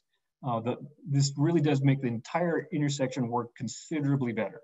You can see it stacks up, it changes phases, it takes off again. Under this scenario, you're going to see vehicles queuing up. I think the 95% percentile queue is about 250 feet from that intersection. That's 5, 7 cars at most, and that's how much better this is going to work with those improvements. So then I took the exact same road configuration and added all of the new traffic from the full build out of the project here for all 950 units of the development. And obviously, that's a fairly significant increase in traffic. But I think you'll notice if you watch the video, the cars start to queue up. They're getting back there to about the 300-foot range, and then the signal changes, everything clears. And that's going to be the general condition, even with all the additional traffic going on here. Cars stack up, the signal changes, everyone clears out quite rapidly. Now, that's not to say it can't queue up a little bit. I think the maximum queue that it came up with, the simulation came up with, was almost back to the intersection here, but at the same time, that's way better than what you're experiencing right now. And it stacks up almost to the Starbucks there, clears out, everybody takes off actually much faster just based on the fact that you have all the different lanes, and the whole thing clears before it cycles out. So even with the full build out of the project, based on the new intersection configuration, the way the numbers look is that you're never going to sit through 2 cycles of that intersection. So from my perspective, this is a tremendous improvement in the traffic operations there, tremendous increase in capacity, and it really provides the opportunity to do projects like this out here without with actually having better conditions than you're dealing with right now. And that's what the numbers are telling me. And yeah, I'm sure there's going to be more questions about traffic, but I wanted to share that with you guys because I think the visualization is really useful in this case. So there we go. But yeah, but that was most of what I wanted to present. I'm happy to answer more specific questions about traffic, but I figured that would be a good place to start. Yeah, that's great. Thanks, Bob. Appreciate that. So we are out of time for the applicant presentation. I don't know if there's any brief kind of closing remarks from Ken and team before we move on to questions. But just go. If you do have a couple closing remarks, please just keep them real brief. Yeah, I just want to show you guys some elevations. And why I'm doing this is we're not doing a bare, we're not just getting by. This is a great neighborhood. We want to be a part of it, and we're putting money into it. So I just want to show you a couple elevations on what type of buildings we're going to have, and some amenities that we're showing, architectures, things like that.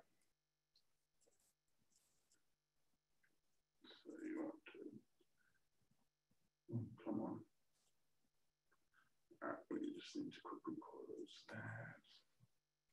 Just back in here.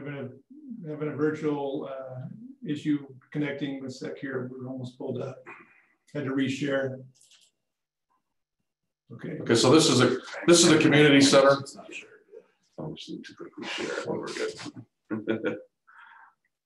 Just left middle. Roll down. There we go.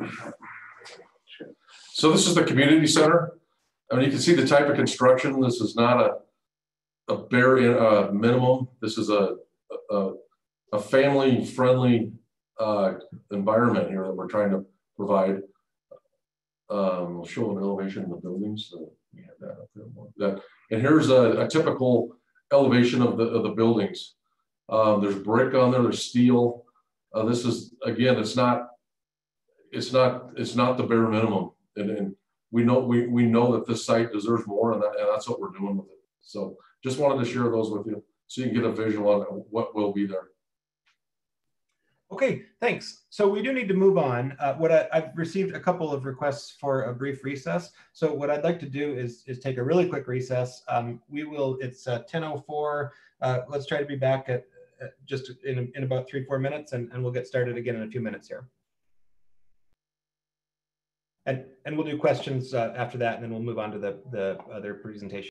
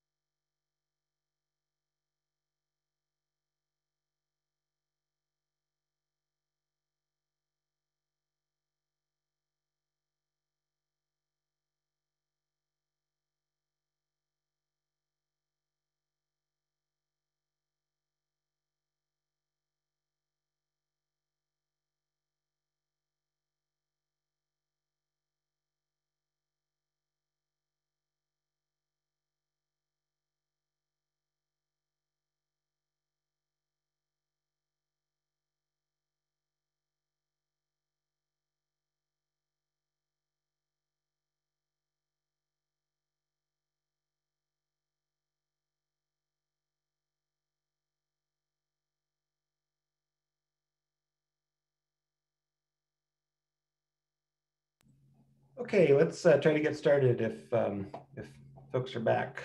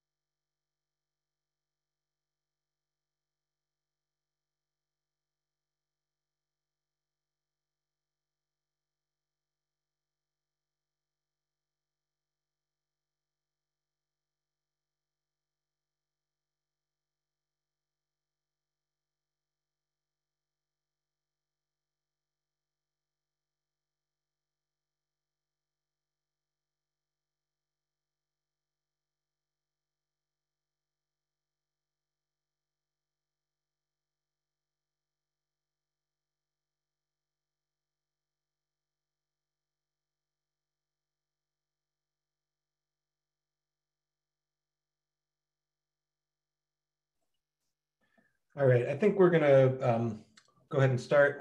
There's still a few people that are not back, but we'll expect them back shortly. Heather, you've had your hand up. Do you have a question? I do. I didn't get my question answered by the developer in regards to their intention around building some units that are permanently affordable. And I know they may have just missed me asking that question, so I hope that they can answer that.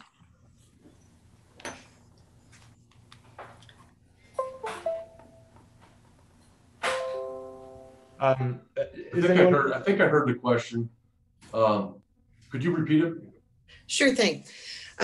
So as a developer in this community, I think this is now, you've built 3 projects, if I remember correctly.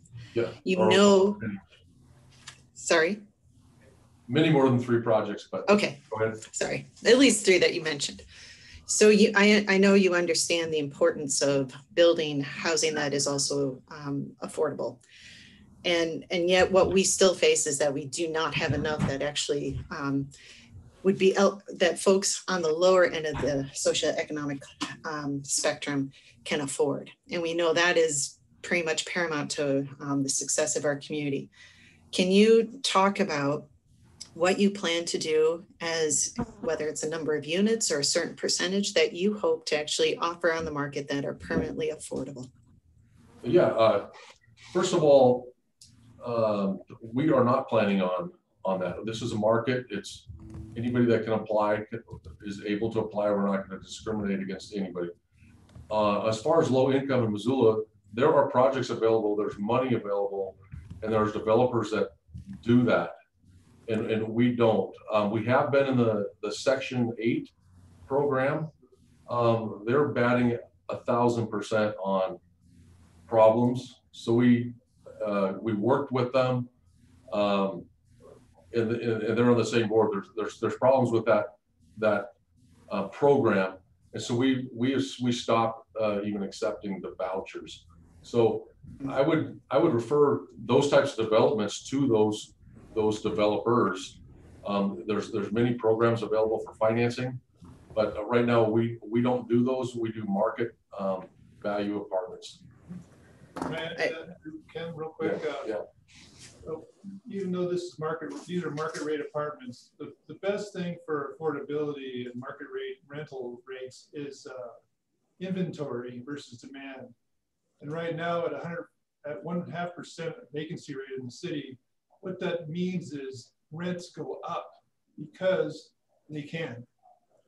And the way to get rents down to where it's a truly sustainable rent that you can maintain for tenants that are affordable is to have enough inventory in the city. And I hope that we can get that. And in this city, we need it. And this project will certainly help with that inventory to where affordability can be more sustainable than it is at the current time. Okay, thank you. Thanks. I've got Mirta next. Thank you. I have many questions, but I'm gonna try to keep them all succinct. The first one is about the actual apartments. Could you, Mr. Alt, tell us what the rent range is for 1 bedroom, 2 bedroom, 3 bedroom apartments? Yeah, our projection is based off of our last project of Brooklyn West, and we're using those numbers today. And a 1 bedroom is 900. 2 bedrooms start at 1095 and go up to 1200. The 3 bedrooms, we have not done 3 bedrooms in the past.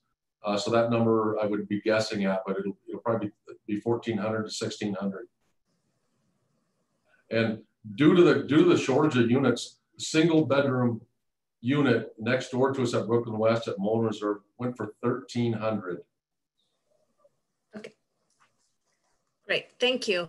I have some questions about the traffic analysis. I don't know if Bob is still on the line. Hi. The numbers that you collected and you showed us, what's the date for that? So the traffic data that I collected, let me check. That was, I think it was October last year was the traffic data that I collected for the project. I have it right here. So the traffic data I collected was from October 2019. That was just mostly for Expo Parkway and Stonebridge. The MET data was from April 2018, and that was for the interchange ramps. And that's where all that information came from. So it's reasonably recent, fairly representative of what we call average traffic conditions.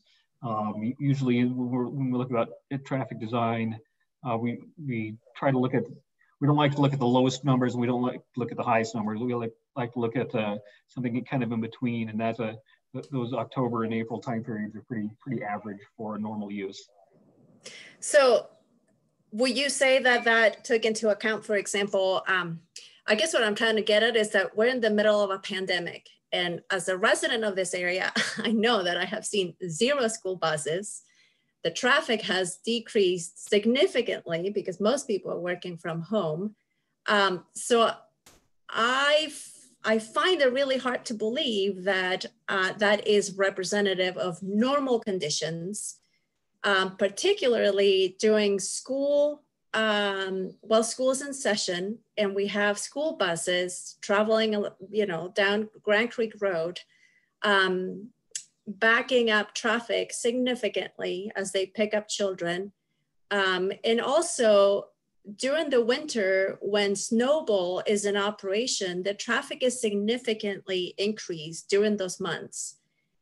So I think that because of those 2 activities, I think that in my view, and I'm sure for a lot of the residents in this area, it doesn't seem that representative, particularly because we're in a pandemic and I think the traffic has decreased significantly.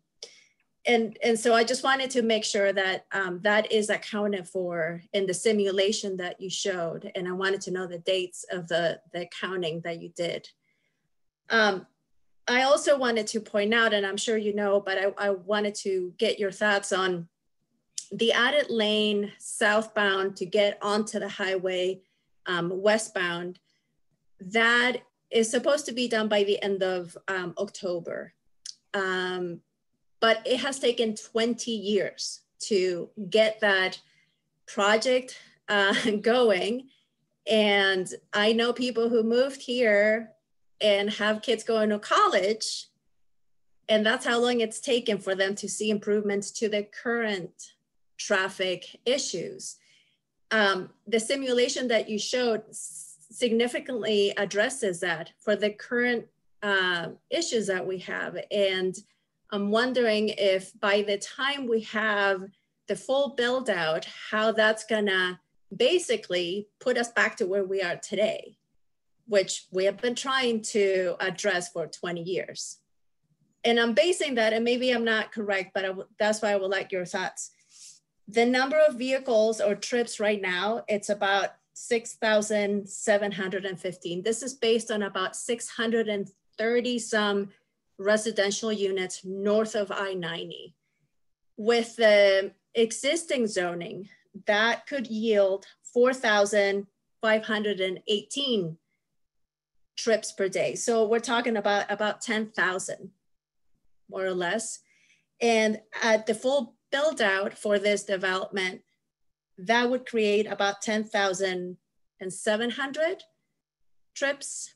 So we would be doubling that. And that's what makes me think that we would be going back to where we are right now in terms of capacity for that intersection, even after the MDT improvement to that intersection. Can you clarify some of those points for me? Sure. No, those are some good observations there, Marta. So, you know, the whole question of the capacity southbound at the intersection is, you know, it's a really interesting and complex question. I think if when you look at the simulation numbers, you can kind of see how the extra lanes that they're putting in are improving the flow. And it's not just it doesn't just have to do with going from one lane to essentially 3 lanes. The whole dynamic of the intersection operates much more efficiently because you have a lot more options for people to get through the road. Essentially, if you're coming southbound on Grant Creek there and you want to turn onto I-90, you should be able to do that almost without stopping, because there's going to be almost no opposition to that flow at all. Whereas right now, you get in there, you get into the queue of traffic, you have to get up to the intersection when the light turns green, and then you have to slow down, which slows down everyone behind you, and then eventually get to make that turn onto I-90. The way it's going to operate with the MDT improvements is you flow onto I-90 without it ever stopping or without ever even slowing anyone else down. So you can basically, with the lane improvements where the MDT is implementing out there, you're probably about tripling the capacity of that road, or probably even more than that, which is why we can add, another the 4,000 trips a day onto that section from this project, and only increase the delay at the intersection by 2 seconds. Now, could eventually develop out there to the point where you run into some of the same problems again. That could be an issue in the future if there are more developments beyond this out there. But as things are now, the added capacity there is going to take care of this development quite handily, and provide additional capacity for the continued growth. Now, as far as the question of how we deal with the traffic flow from the ski area, I mean, that is always a question. Is when you do these designs, do you design it for maximum conditions? Do you design it for your average? Do you look at peak? Do you look at special occasions? And that's a big discussion about overall engineering of different road segments. The thing I will definitely say in regards to the ski area there is that, yes, it does create a lot of traffic. It does create traffic flows, but most of those flows are kind of in the opposite direction of what the primary flow from this development will be. This development, traffic comes out in the morning and goes back in the afternoon. If you're going up to the ski area, you're going in the morning and out in the afternoon. So those 2 traffic flows don't really conflict as much. Just a quick follow-up, Jordan. Go ahead. So, but a lot of your numbers make the assumption that people are going to make a right-hand turn and no one's going to go up the creek, up Grant Creek Road, whether they're going to Snowball or use the trail. Many people currently don't use the trail in its entirety, so they park along the way further up Grant Creek Road so they can do the northern portion of that trail. So while it's an amenity and I think trails are meant for people, so more people is perfectly fine. That's what they're there for. But not everyone will use the trail from its beginning to its terminus. So I can foresee people using making a left-hand turn more so than you're predicting right now, just based on the amenities that exist in the area? Sure, and this is where all this traffic stuff gets very interesting, because when I got the original comments back from the city reviewer for the traffic impact study, they actually said that I should use less traffic turning left. And I had to actually make an argument. It's like, no, there are amenities up there. There are things we need to account for. The city's reviewer said, no, there should be less traffic. I said, no, there should be this much or possibly even more traffic. So I kind of agree with you, Martha. It was taken into account in the study, and the level of service numbers do show that it actually still will work with that amount of left turning traffic. One of the things that did come out of the traffic study as well is that you might actually see some issues at Expo Parkway, especially with that left turning traffic. It's not going to come to the point where we want to do additional improvements per se, but that could be an issue. But at the same time, these guys, if you're coming out from this specific project and you want to turn left, then you have a great opportunity just to go up and use Stonebridge, which has very little delay turning left coming out from that spot. So there's at least some good opportunities to get out of that area and turn left without using Expo with this project. So I think that would actually probably work reasonably well. So at what point will you mitigate that impact? And I'm not just talking about the current residents of Grant Creek, but for the many people who deserve to have an expedient way in and out of your development, what would it take for that to be mitigated? That becomes a question of how, I guess the way I left it in the report was that there's probably not a lot of great mitigation we can do with this specific project. There's a fairly large area along Grant Creek there, just right next to the road, next to the gas station there, that's currently just vacant, being used as a park and ride area, parking area. When those areas continue to develop, you might end up with an extra traffic signal there, just based on the traffic volumes. Are you talking about the Snowball lot? Whichever it is, that large parking lot that's north of the gas station along Grant Creek. That's private property right now. Yeah, well, I agree, it's private property, but it could potentially in the future become developed, depending on the demand out there.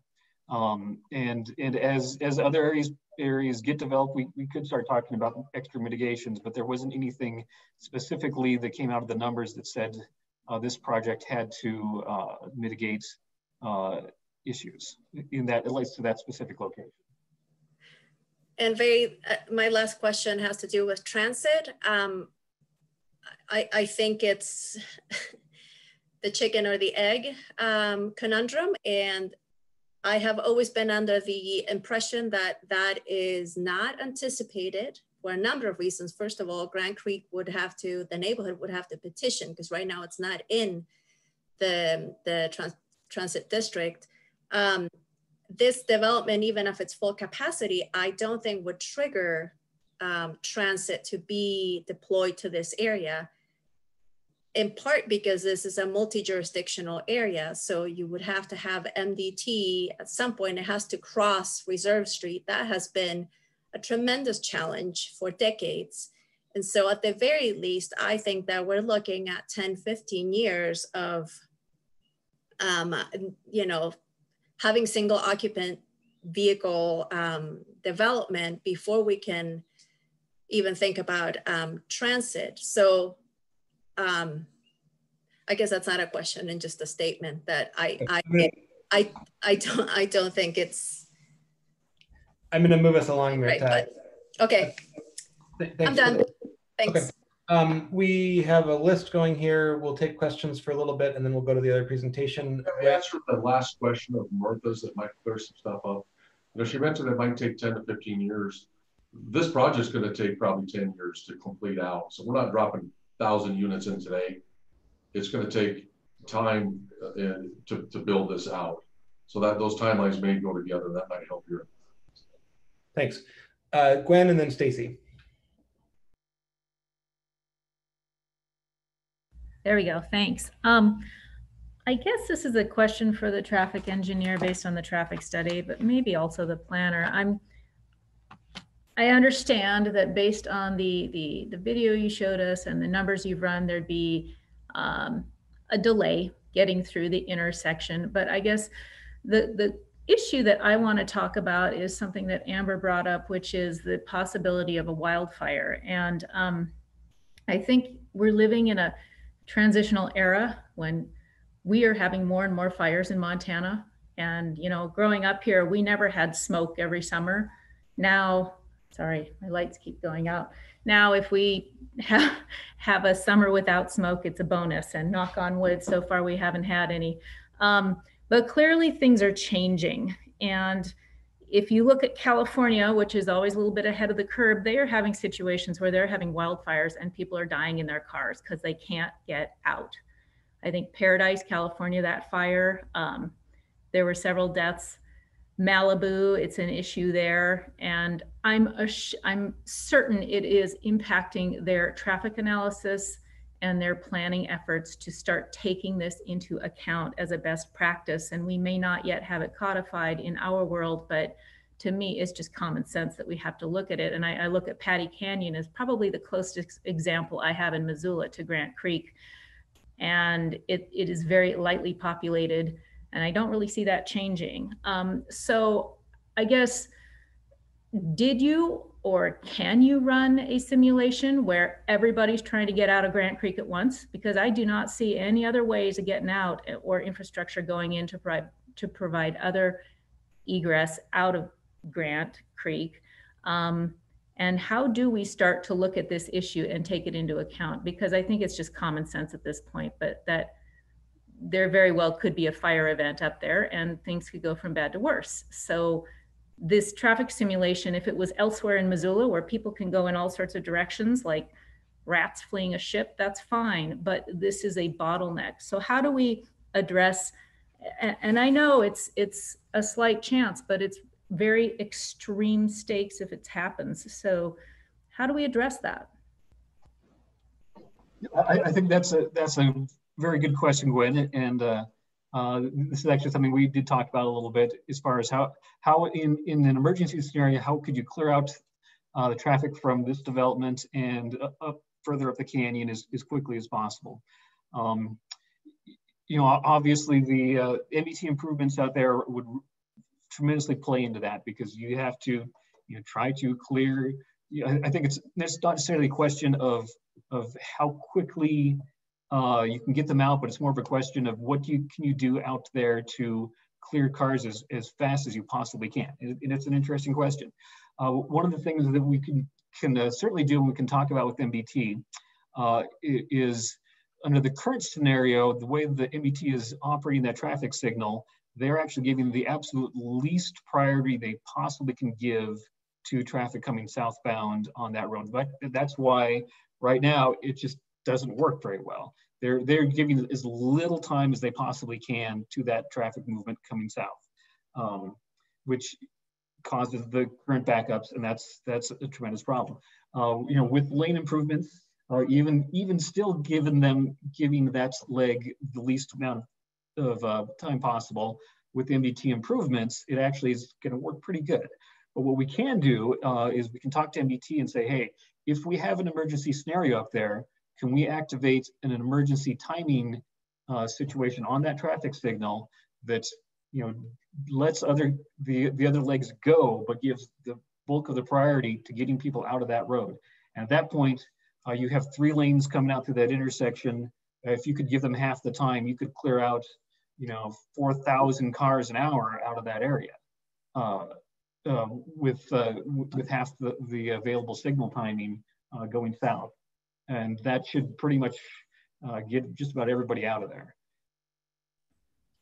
Okay, thanks. There are a number of additional questions. This is a complex issue. In fairness for time, I'm going to stop our question queue. We'll come back to it. The Friends of Grant Creek and the Rocky Mountain Elk Foundation both have presentations. So we're going to move to those at this time, and then we'll come back. You know, one thing that I am just want to be absolutely clear about is that we will make sure that we have enough time to get questions answered. So this may take a follow-up meeting sometime, a follow-up LUP meeting. So I appreciate everyone's patience. It's a complex issue, and appreciate everyone's willingness to put the time in on this. So we'll pivot now to that, we have Aaron Nuzzo here from Friends of Grant Creek, and then we'll have a little bit of time at the end for additional questions and a little bit of public comment. Aaron, take it away. Thank you.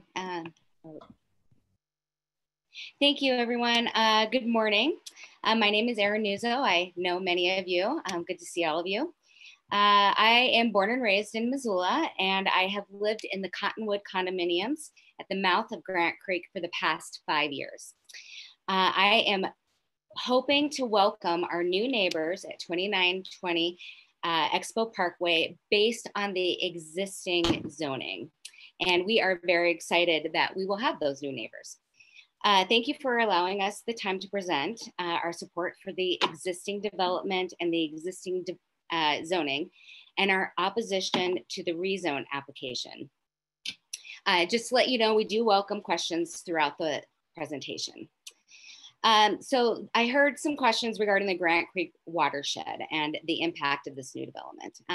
So we'd like to begin by providing you with a 30,000-foot view of the proposed rezone location, which, by the way, does not lie within the city core as staff has stated. Grant Creek, as most of you know, is a tributary of the Clark Fork River and ultimately impacts the health of the river. On page 86 of the growth policy, it states, develop a river corridor plan to address and balance development, recreation, environmental considerations, and community aesthetics. Grant Creek has been designated as impaired by the Montana Department of Environmental Quality and the FWP. It's impacted by previous development downstream, and reparation of Grant Creek was an integral part of receiving the build grant, and now additional funding is being sought to make that area right. The Grant Creek neighborhood lies within the Wildland Urban Interface, or WUI, which means wildlife and wildfires. Grant Creek is unusual in that it has only one ingress and one egress. That means there is only one way in and one way out for residents and responders during an emergency, like a gas line break, as one happened just a few weeks ago, or a wildfire.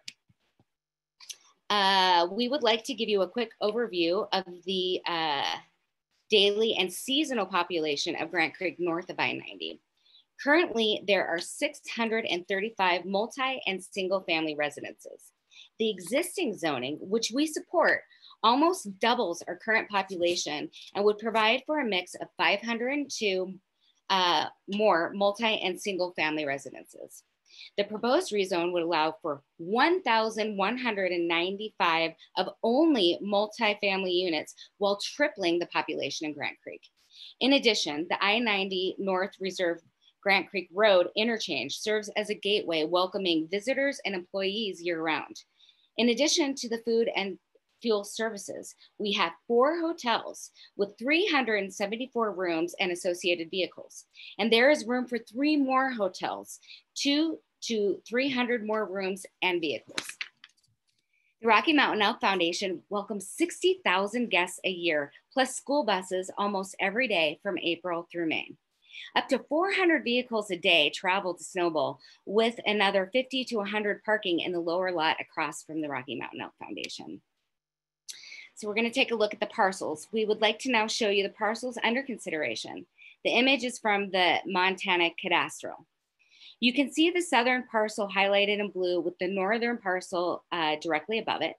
The developer has repeatedly stated that the property has 44 acres, which it does. However, these 2 acres contain only 28 developable acres because of the steep slope to the west. The potential rezone, only these 28 acres could be developed, and the developer states only 950 units will be built. But there are possible for 1,195 residential units. And the southern parcel can be developed to a high density just within that 35-foot height. These parcels share Expo Parkway with 3 existing hotels and 1 restaurant. Eventually, these new residents will be potentially sharing Expo Parkway with 6 hotels. These parcels lie directly west of the Cottonwoods, where I live, and the Rocky Mountain Elk Foundation, and will share Stonebridge Road. The rezone area lies directly south of Old Quarry Road, neighborhoods of modest single-family homes that are 1-story or split level. So again, we'd like to reiterate our support for the current zoning and for this development. We would like to make it clear that we feel a shared responsibility to provide housing equitably according to Grant Creek's unique site constraints. We recognize Missoula's need for rental homes and want to provide our new neighbors with a neighborhood setting that is sustainable, complementary, and cohesive. We support smart growth concepts like mixed housing types and mixed use developments. The density of the current zoning, while almost doubling Grant Creek's population, takes into account the site and transportation limitations. 17.6 units per acre provides mid-density development called out for in the growth policy. The existing zoning went through a rigorous public policy and enjoys strong community support. New zoning deserves the same. The Grant Creek Area Plan is a living, active document and an amendment to the current growth policy, and as such should be considered when making decisions regarding the zoning. We would like to ask, why can't this property be developed according to the current zoning that is supported by the growth policy as well as the neighborhood? Friends of Grant Creek, as you've heard, mailed out a petition supporting development and the current zoning and opposing the rezone application. We had a 45% return, with over half of those making written statements. These petitions have been submitted and are part of your meeting packet. And as you may have already seen, the neighborhood overwhelmingly supports development and the existing zoning. What we oppose is the high density rezone application. We also provided those outside Grant Creek to weigh in through I-petitions and received 74 unique signatures from other neighborhoods. There has also been a formal protest petition process where 31% of the required property owners within 150 feet of the rezone area, which includes my condo, have signed. That's requiring a 2/3 city council vote for approval. We will review the rezone application using the same review criteria we are required to use per Title 20. The city growth policy, adopted in 2015, is Missoula's guiding document for growth and development. It is divided into the following categories: safety and wellness, livability, economic health, housing, community design, environmental quality, and much more than, much more than a single map. Friends of Grant Creek feel that the current residential zoning is much more in line with our growth policy's goals and objectives than the proposed rezone. Another plan applicable to this application is the Grant Creek Area Plan that was developed in 1980 and is an amendment to our city growth policy. Regardless of the age of the plan, some neighborhoods are still invested in and rely on their plans for guidance and continue to work on implementation. That's on page 140. And in all cases, the land use recommendations from the growth policy and associated neighborhood plans should be viewed in conjunction with the goals, objectives, and actions of the growth policy. Again, that's page 143 to 144. We will highlight a few specific growth policy goals that are not fully covered in the other review criteria. Okay, here's the future land use designation map. As you have seen, the future land use designation map, page 128 of 343 pages, does designate this area for high density development. However, there is not only fine text on the map itself, but also accompanying explanations on page 114, explaining that these designations are approximations and must be considered in conjunction with all the other growth policy goals and site-specific conditions. The recommendations from development services and housing and community development staff may take these other factors into consideration, but they do not give them any weight in comparison to this map of approximate designations. We would like to ask staff we'd like to ask staff or ask why staff weighed density more than all other factors for recommendations when the map itself and the growth policy states that all other factors must be considered as well. The argument has been made that more apartment units mean more competition or simply market saturation that will then drive rental prices down. Missoula has been adding thousands of apartment units over the past decade. Why then hasn't it proven to be true? According to the 2020 Missoula Housing Report, rental and home prices have only increased. Rent prices increased in every single category in 2019. It appears the new inventory of rental housing coming into the market have a base rental price above Missoula historic prices. That's on page 13 of that document. According to the 2020 Missoula Housing Report, there is currently a vacancy rate of 5.1% for multiplex units, like the apartments the rezoning will allow, which means that Missoula actually has a good supply of this type of rental. Likely, thanks to the recent additions of newly constructed multifamily units, the vacancy rates did increase for all multiplex rental types in 2019, with an annual vacancy rate of 5.1%, which is considered a good rental supply. Houses and duplex had a much lower vacancy rate of 2% or less. There is little new construction of homes and duplexes for the rental market. We would like to ask why the Office of Housing and Community Development staff is recommending approval of this very type of zoning and housing we do not need, and why staff is not supporting the existing zoning that does. Livability. The first growth policy category we would like to highlight is livability. We feel the proposed rezone does not address any of these livability factors. A walkable neighborhood with clean air and water, lower the combined cost of housing and transportation. This is market rate housing requiring the use of automobiles, easy access to services and employment, not only avoid traffic congestion, but to provide safe, reliable transportation options, involve the community in development decisions. We would like to ask why neither city staff nor the developer engaged the community regarding such an important and impactful decision. For economic health, the city growth policy calls for workforce housing with the caveat that the housing does not require the use of automobiles. The Grant Creek neighborhood, sadly, is vehicle dependent.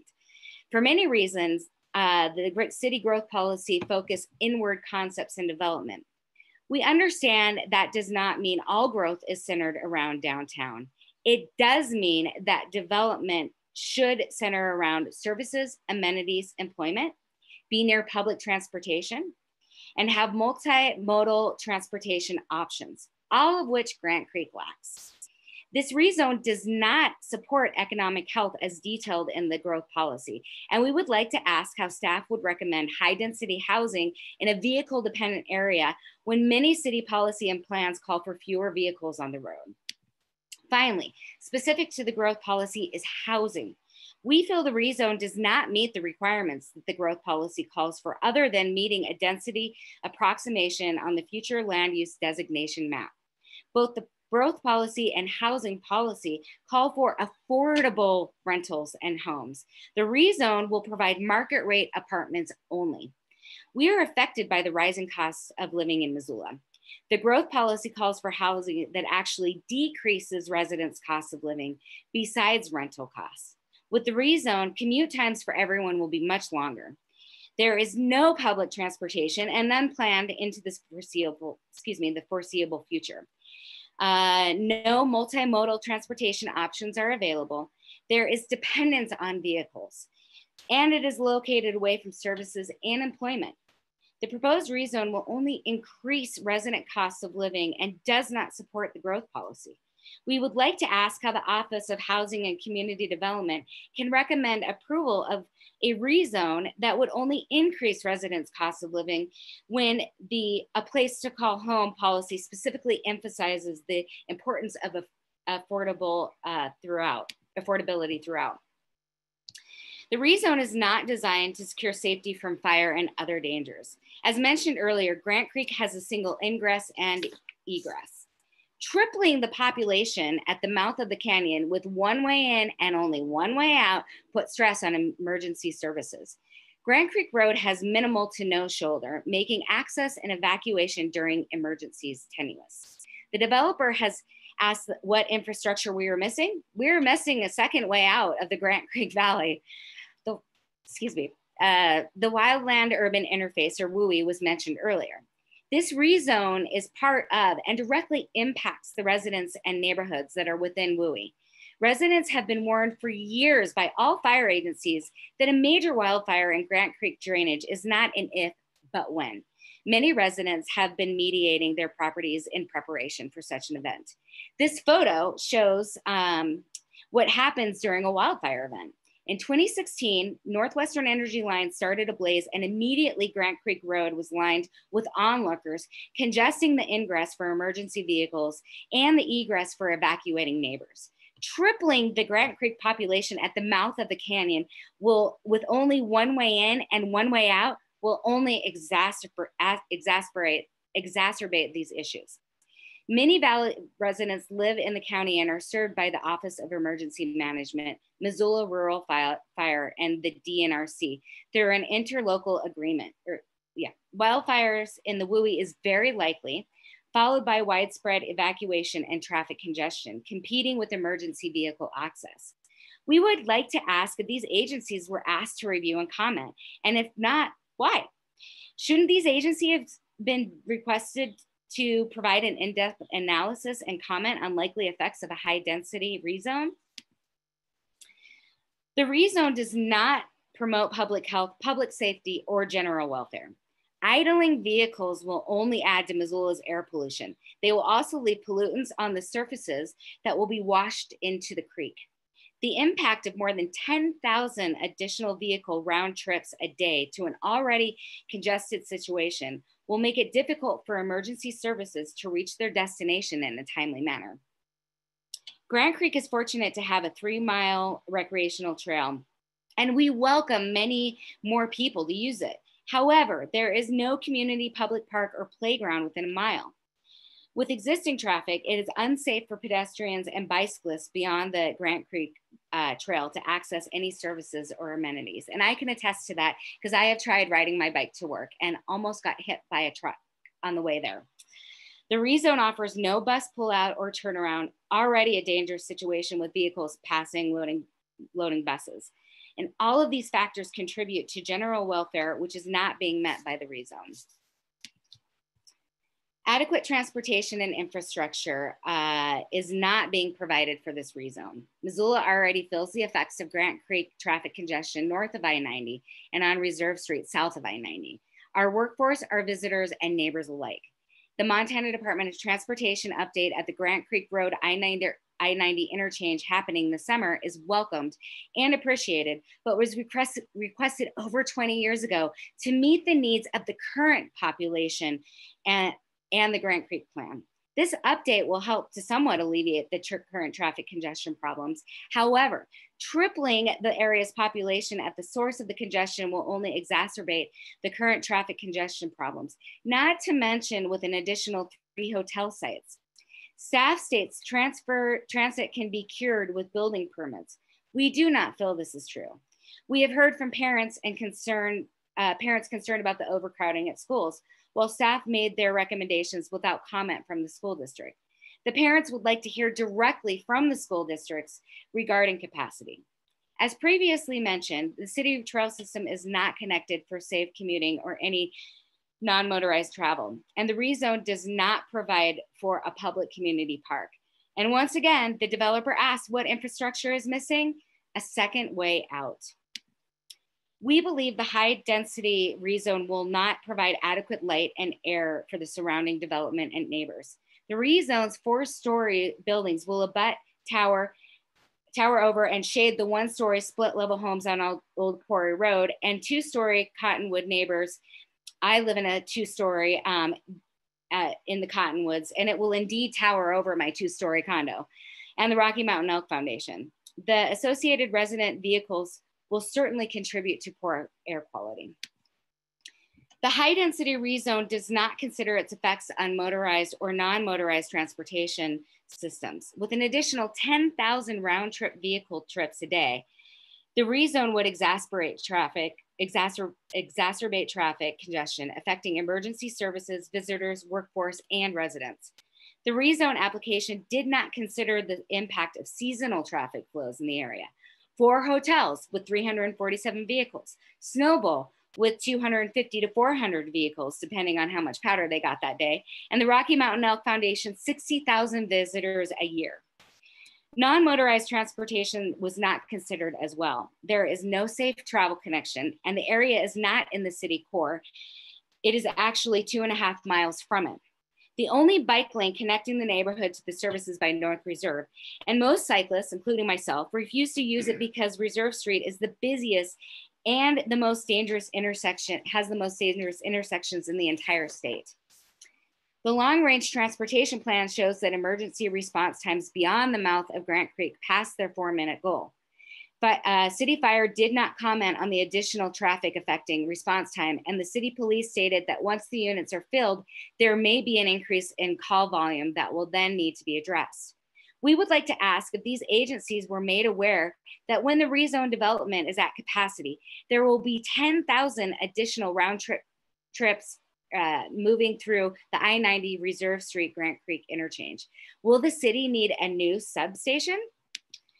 To offer a clearer picture of the impact of this level of density on transportation in the area, we want to show you this slide that shows how many trips an average household makes a day, according to the 2017 National Household Travel Survey.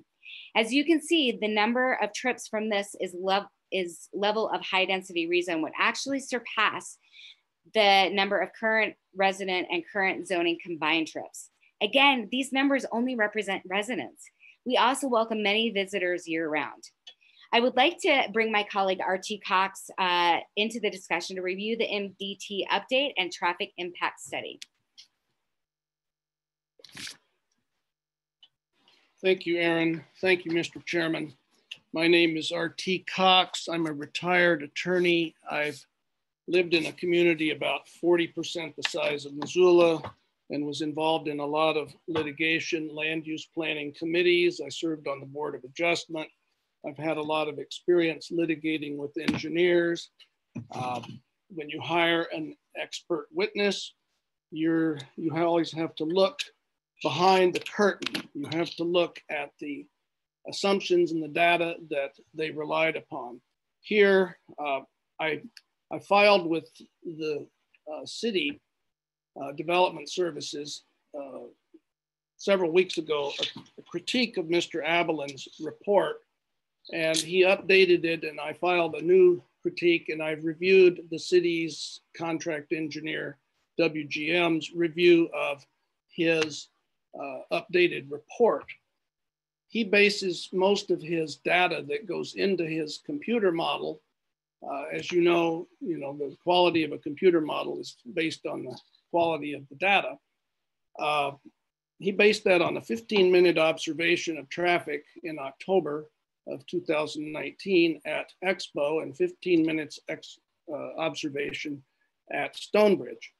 Interestingly, his observations at Stonebridge were at morning rush hour, and he showed no traffic entering Stonebridge to go to the Elk Foundation or Cottonwood condos, which defies common sense. I don't know that you want to go and read the appendices to his report, but they reveal the data that is then input into his model. We've heard Mr. Morgan say that delay of traffic would only be 5 seconds, and we heard Mr. Abelin talk about how the delays would be not very substantial, and he showed you his table 4 and table 5 that's contained in his report, and those show the delays at the intersection that we're talking about. And they show that those delays result in the level of service of D. They go from A to F. A is good, F is bad. D is not very good. But importantly, what Mr. Abelin points out in his report is there's a 130-second cycle of the lights at this intersection. And that will not change even with these new lanes, because the traffic the way the traffic works with the on-ramps and the off-ramps, that 130 seconds still has to be there. So we've put up a slide here that is the MDT official slide that shows the configuration of these new lanes. And the new lanes are being sold as the panacea that will solve this problem. First, note there's no new northbound lanes. So the two northbound lanes that come under the intersection with I-90 then condense into one lane. And then further up the street beyond this barrier that separates northbound and southbound is a two-way turn lane, which gets very congested because people are getting into it to turn into Starbucks or the town pump. And people are also queuing up in there to make a left turn onto Expo. None of that is going to be improved by the MDT project.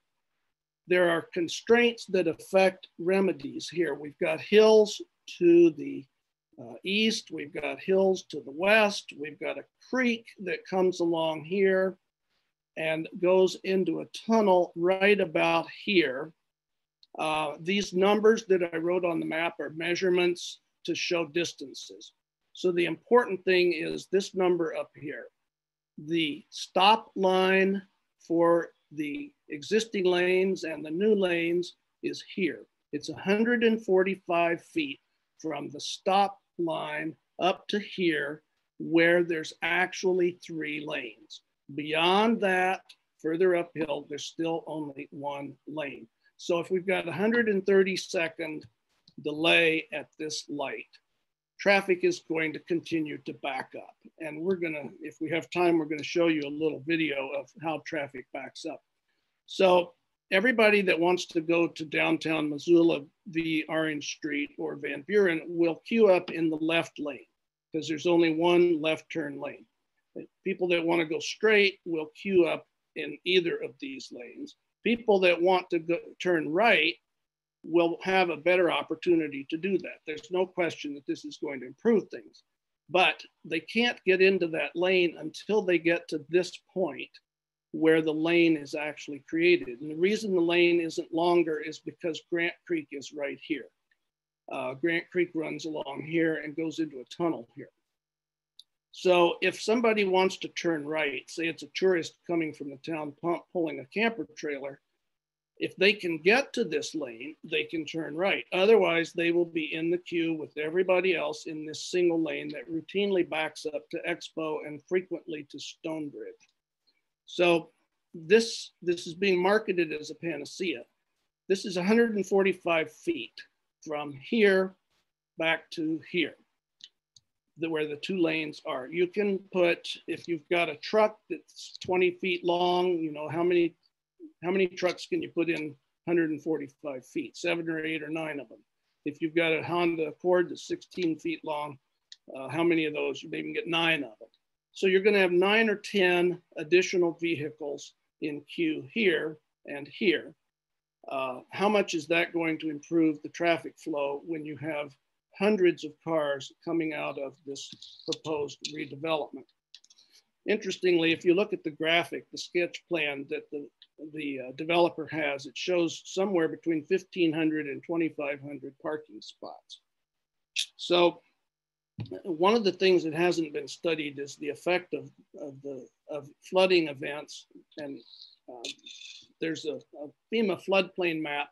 If water overtops the bridge at Prospect, that's 54 feet higher than the point where Grant Creek goes into the tunnel. So that water would spread out and could affect those bridges on Expo and Stonebridge. The staff, I mean, you look at some of these numbers in Mr. Abelin's table that show 0.8 seconds of delay or 1.1 seconds of delay for traffic getting through this intersection. That is simply not credible.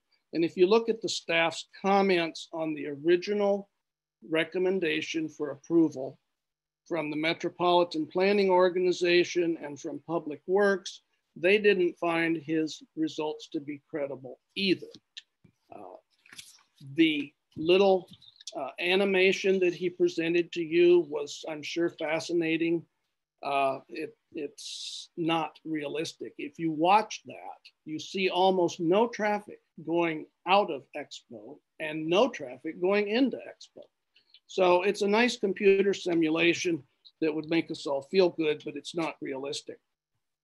Even Mr. Abelin's data, which I criticized in my report and was also criticized by WGM, shows over 5,000 trips per day coming out of this proposal. And remember that if you pass the rezone, there's no guarantee that the project is going to be built as Mr. Alt is presenting it. It opens the door to any project by any developer once you grant that. Do we have time for the movie? I don't believe we do. I promised equal time to the applicant and the Friends of Grant Creek and Mr. Parker with Rocky Mountain Elk Foundation. We're at 30 minutes so far on this presentation, so we've got 10 minutes left for both the conclusion of the Friends of Grant Creek presentation as well as the Elk Foundation's presentation. Okay, great. I'll make this quick. All right, so review criteria 1G, compatible urban growth. The surrounding densities were not considered for this rezone, as you can see from the slide. The rezone allows a density of 43 units per acre, and the surrounding residential densities range from 8 to 17 units per acre. The rezone density would be 2.5 to 5 times greater than the immediate residential development and would represent 60% of residents in the valley. The current zoning is much more compatible with its neighbors at 18 units per acre. We agree that a gravel pit is ideal for the current zoning, and we support that, and we support it. But we also want to emphasize it's much more compatible with its neighbors at 18 units per acre. The rezone application also does not consider the surrounding character and uses. The rezone only provides one type of market rate rental only housing. The surrounding development uses are wide range from single family to multi-family homes to commercial. Also offer our rentals and home ownership in neighborhood settings. For example, in the Cottonwood condominiums, I have many neighbors that are renters and do not own their property. The current zoning is in line with its surroundings and the Grant Creek area plan, So we ask, why can't the property be developed according to the current zoning? The rezone application did not address rezone review criteria 2 and 3. Number 2, whether the proposed zoning amendment corrects an error or inconsistency in the zoning ordinance or meets the challenge of a changing condition. And number 3, whether the proposed zoning amendment is in the best interest of the city as a whole. We do not feel the rezone application meets either of these criteria.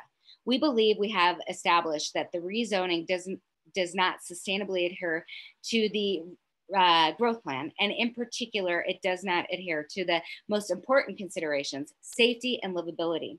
The staff recommendations promotes density at all costs.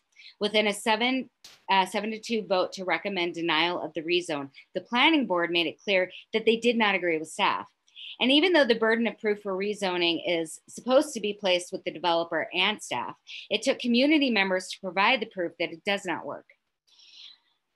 We are welcoming zoning with 502 residents, which almost doubles the population and will certainly have an impact on traffic. However, it will also provide a variety of housing types with walkable neighborhoods and complete streets, rental units, and the opportunity for home ownership, mixed use development, and a more rigorous subdivision review process. It adheres to the Grant Creek Area Plan, an amendment to our city's growth policy, and we're asking for smart growth and for neighborhood involvement in a planning process for the best interest of the city and its residents. Once again, we ask, why can't the parcels be developed according to the current zoning, which is supported by the growth policy and the neighborhood and provides the exact type of rental housing Missoula needs? Thank you so much. All right, thank you both. I appreciate that. I think we'll go to Mr. Parker's presentation, and then we'll come back to questions for the two presentations here. Okay, thank you very much. Can you hear me? Yes. Great. My name is Grant Parker. I'm General Counsel with the Rocky Mountain Elk Foundation, who is also represented by Aaron Nielsen, who will be making a presentation following mine. I'll try to be brief. I want to thank my City Council representatives, Jordan Hess and Murda Becerra, who represent where I work, and Gwen Jones and Heather Harp, who represent where I live, and all the other council and committee members who have joined this. Little background on the Elk Foundation for those of you who may not know us well. I hope you do, but the Elk Foundation was established in 1984 in Troy, Montana, and moved down to Missoula in 1988, where we set up in the old Caterpillar service and dealership facility on Broadway. Spent a lot of money cleaning that up, and then decided that we were outgrowing that and looked for another place to live. We looked at Fort Missoula. Some of you may remember that. Looked at the county property out on Airport Expressway and other locations, and then settled on this Grant Creek property as a good fit for us. As you know, it has been discussed, we went through a rezone. But when we came here, we relied a lot on the character of Grant Creek and our ability to use our international headquarters as a way to service our members and accomplish our mission. The Elk Foundation now has about 234,000 members, 13,500 in Montana. We have 90 employees out in Grant Creek, many of whom are social distancing and working from home at this point. But wanted to talk about why we moved here and point out that a big factor was the character of the Grant Creek neighborhood. And we understand the current zoning and we support the current zoning. We have no problem with that. But when we moved here, there was a Grant Creek area plan that was developed in 1980, which is still in effect. I would point out that that is an integral part of the Missoula's growth policy, and it was ignored in the staff report. No, it was not ignored. They did make the statement, quote, however, the city growth policy supersedes the Grant Creek area plan. As Aaron pointed out, that is incorrect. It is a part of the growth policy and needs to be considered by Missoula in looking at any rezones. I'm going to point a few key points of the Grant Creek area plan and urge all of you to review it. The goals and objectives include the economic and social well-being being tied to the quality of the natural environment. The rural ethic is a basic foundation for the community. They talk about transportation. They said it must provide 2 routes into the Grant Creek Valley. As has been pointed out, that is not the case. That it must provide an alternative emergency right out of the valley in the event of wildfire. Again, that has not been done. Improve the Grant Creek Road to handle increased traffic flow. As RT Cox has pointed out, there's a little effort to do that, but adding the ability to more easily get on the westbound lane really doesn't address the traffic needs of Grant Creek. Wildlife, which is obviously important to the Elk Foundation. Protecting existent wildlife populations by establishing winter range preserves and domestic animal control provisions. Mr. Alt talked about how important dogs were to him. In the neighborhood council meeting last night, he talked about over 100 dogs in his, I believe it was the Mullen Road development. As a dog owner, I fully support that, but as many of you will know, the Elk Foundation has worked with the city council to make sure that the walking trail here was able to connect further north. We live with a lot of dogs who are off leash. We have a huge amount of unpicked up dog waste, and it is a health and safety issue. And we think that adding how many ever other pets in there would have a big impact on our property and on the wildlife in the area. Something that has not been addressed in the staff review or the applicant's discussion. A few other things from the Grant Creek Area Plan: establish air quality control monitoring with the Grant Creek Valley. And it's interesting, they have economic goals that provide commercial public service centers within each neighborhood, encourage employment of residences within neighborhood commercial and public service centers, and encouraging local employment opportunities compatible with residential land uses in each neighborhood to minimize commuting requirements. I'm going to briefly touch on a couple of health and safety concerns that the Elk Foundation has. There's been some discussion of Stonebridge Road, and must point out that in the event of a flood or a wildfire, there's going to be real problems moving people in and out of Stonebridge Road. I have seen many times when that road has been icy and vehicles will skid out of Stonebridge and onto Grant Creek Road with the additional traffic by about 600 units. That's going to be tremendously exacerbated. The impact on the health and safety of the Elk Foundation employees and our visitors, including all the school buses and the kids who come here and enjoy the trail and the Elk Foundation property, has not been addressed and should be. And one thing that I will make a point on, and then turn this over to Aaron. But in the discussion earlier today, Dave DeGrandpré made the comment that in my view, RMEF wouldn't be impacted by the zoning change. I find that shocking. I disagree with it. To have an additional 600 units placed on 28 acres immediately adjacent to the Elk Foundation, I believe will have a significant impact on the Elk Foundation.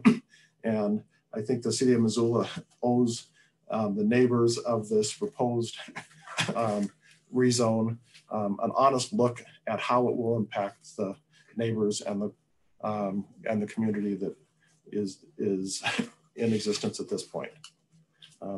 Aaron, I'll turn it over to you and be happy to answer questions at the end of this.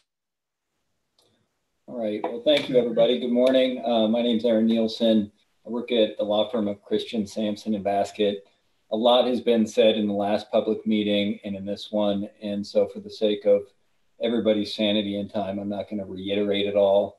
A couple points though. The zoning code is pretty clear. In section 20.85.030, the burden is on the applicant to show that an application complies with all, not some, of the review criteria. And here, I don't think they've done that. It's one where the burden isn't on the public to show that it hasn't been met. The burden is on them, and I think that's an important thing to note. The Elk Foundation filed a protest petition, and it's in the agenda packet for this meeting. Towards the end, it's page 757 is where it starts. So if you haven't seen that, you might start there and just see what the Elk Foundation's position is. Wanted to touch on some of the review criteria to get back at that burden of proof point. The first here is whether or not the zoning is in accordance with the growth policy. And we hear a lot about, the practical point of density is important and the need for housing.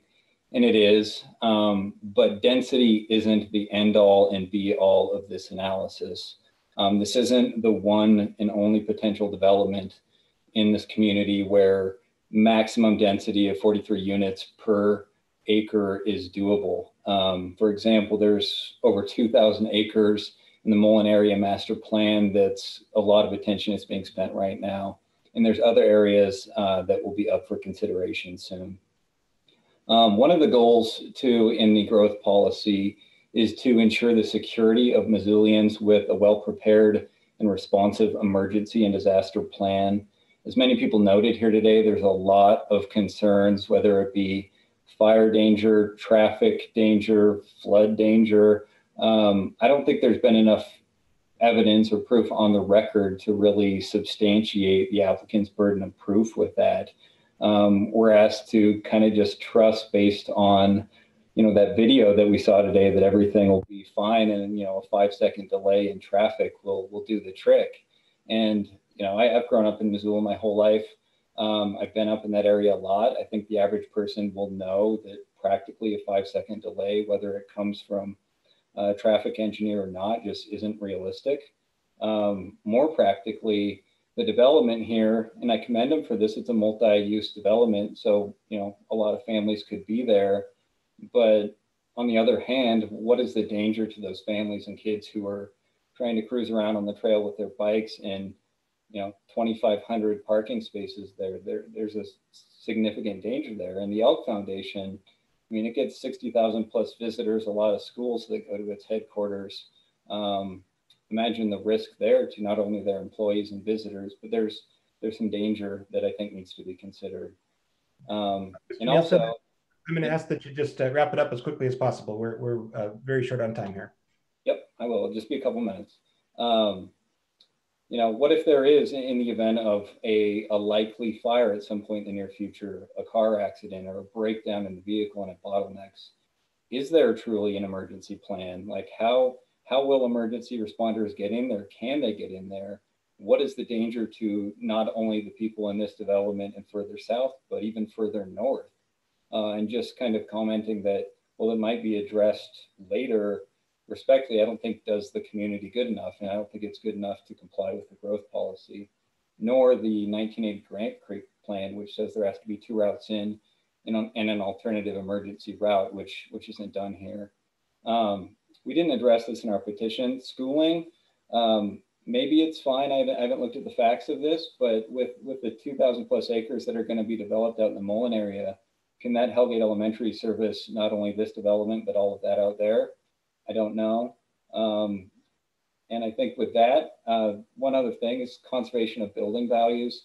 The Elk Foundation is concerned with all that's been discussed here and the risk to its employees and its operations, what it would mean to the value of its business, the ability for it to operate there, and kind of if it is as big of an impact that we think it can be, what that means for where they stay or stay in Missoula or look elsewhere. And so I think this is a big deal. It's a big deal for the community.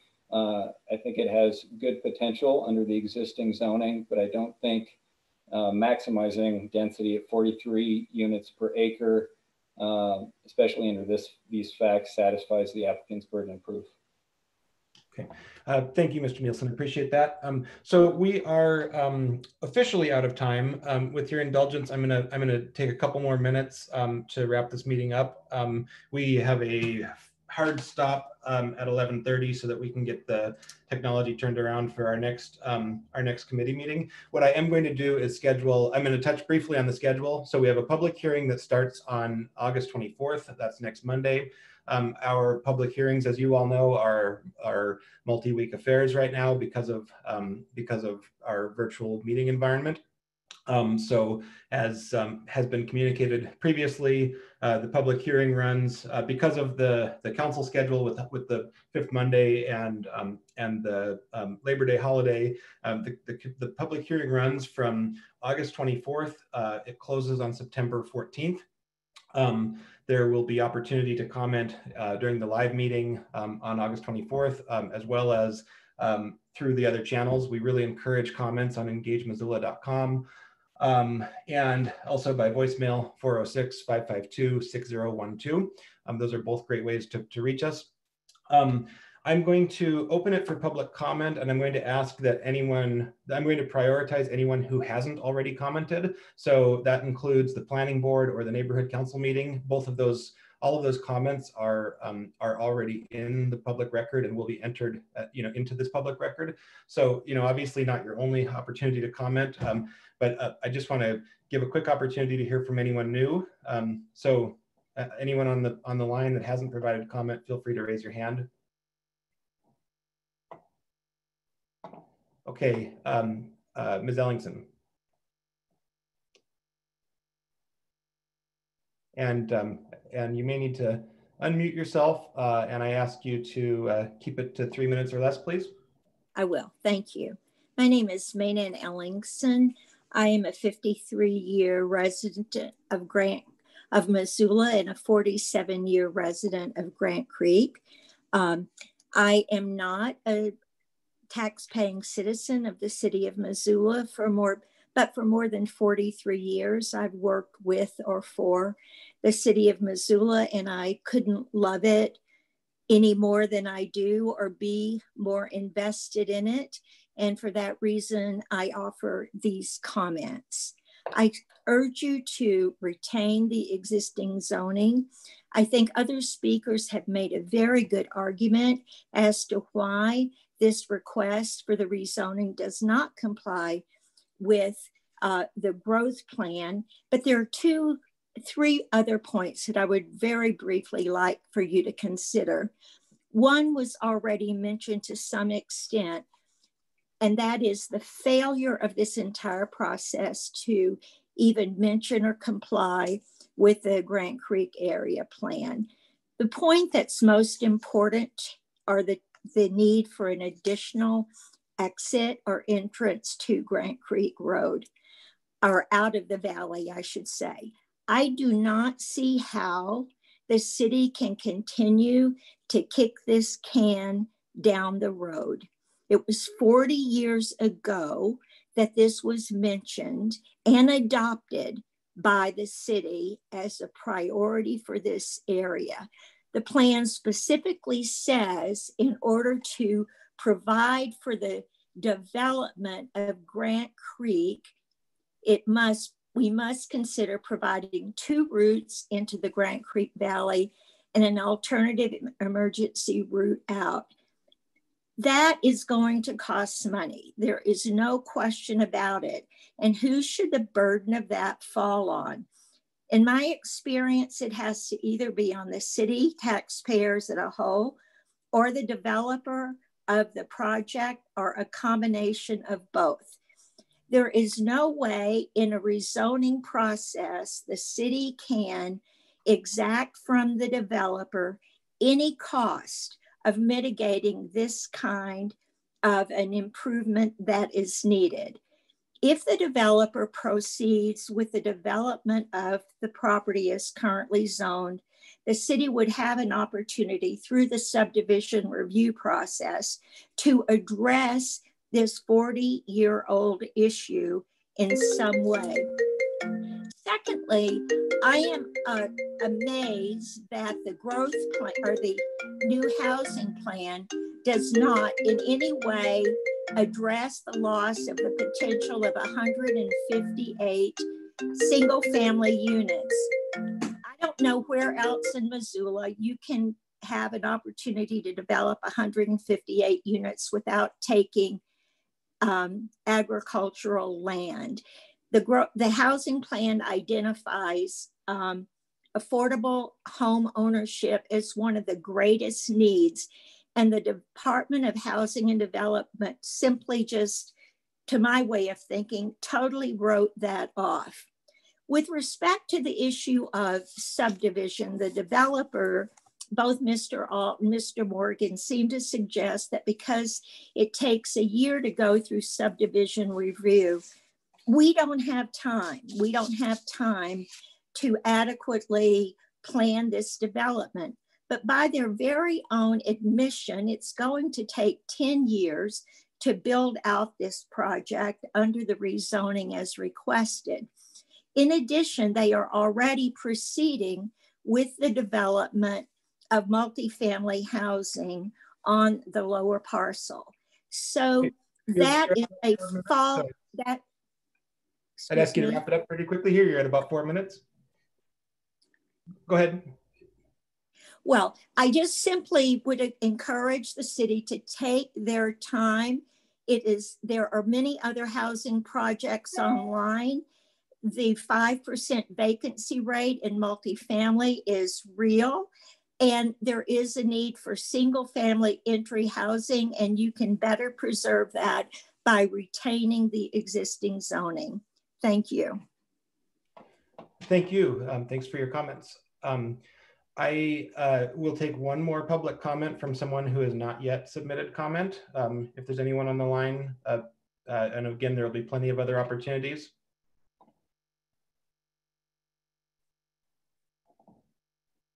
Okay, seeing none at this time, I There's 2 council hands up. Quick clarifying questions on process is about all we have time for. Heather and then Amber. Thanks, Jordan. Jordan, I want to first off say thank you for expanding this conversation around development. We know every development project that comes before our body is extremely contentious, and it seems like every one of them has been an upzone, and we have a lot of neighbors that are upset about it and they protest. So having this venue for a couple of presentations from those groups, I think is certainly worthwhile. Compliment that, I ask, is there going to be a presentation at the next meeting of an alliance of the future residents that would be going into these units? Does such exist? I don't have an answer for you. I'm going to work with staff to make sure our next meeting is as well structured as it can be. Thank you. Amber. I don't need the answers to these questions today. I know we're on a tight timeline, but I want to throw them out there as things that I would like to get answered at some point. I'm curious why the MDT gives the lowest priority to the southbound lane. I'm assuming that that's because they're worried about traffic backing up onto the highway. So I'd like to know a little more about that. And as far as someone, I think Aaron Nuzzo mentioned 6 hotels going in into that area. I would like to know about the other subdivisions, being, you know, somewhat new to council still. I'm not familiar with what all the subdivisions and hotels and things that we already have planned that are coming along. I do not need those answers right now, but there'll be things I will be asking at the public hearing. Okay, and let's hold any substantive questions. If you can get them to us in writing before the public hearing, that would be great. We are out of time. Again, I apologize for running out of time. Sometimes 3 hours seems like a lot of time, and then it just flies by. So we'll make sure that we get enough time to get the rest of these issues answered. Thank you to the applicant and the applicant's team, and thank you to our presenters from Grant Creek, and to everyone for starting a very good conversation. And I look forward to the next steps. We're going to adjourn now, and LUP will be back in session for a host of other issues this afternoon. Thanks, everyone. We'll be adjourned.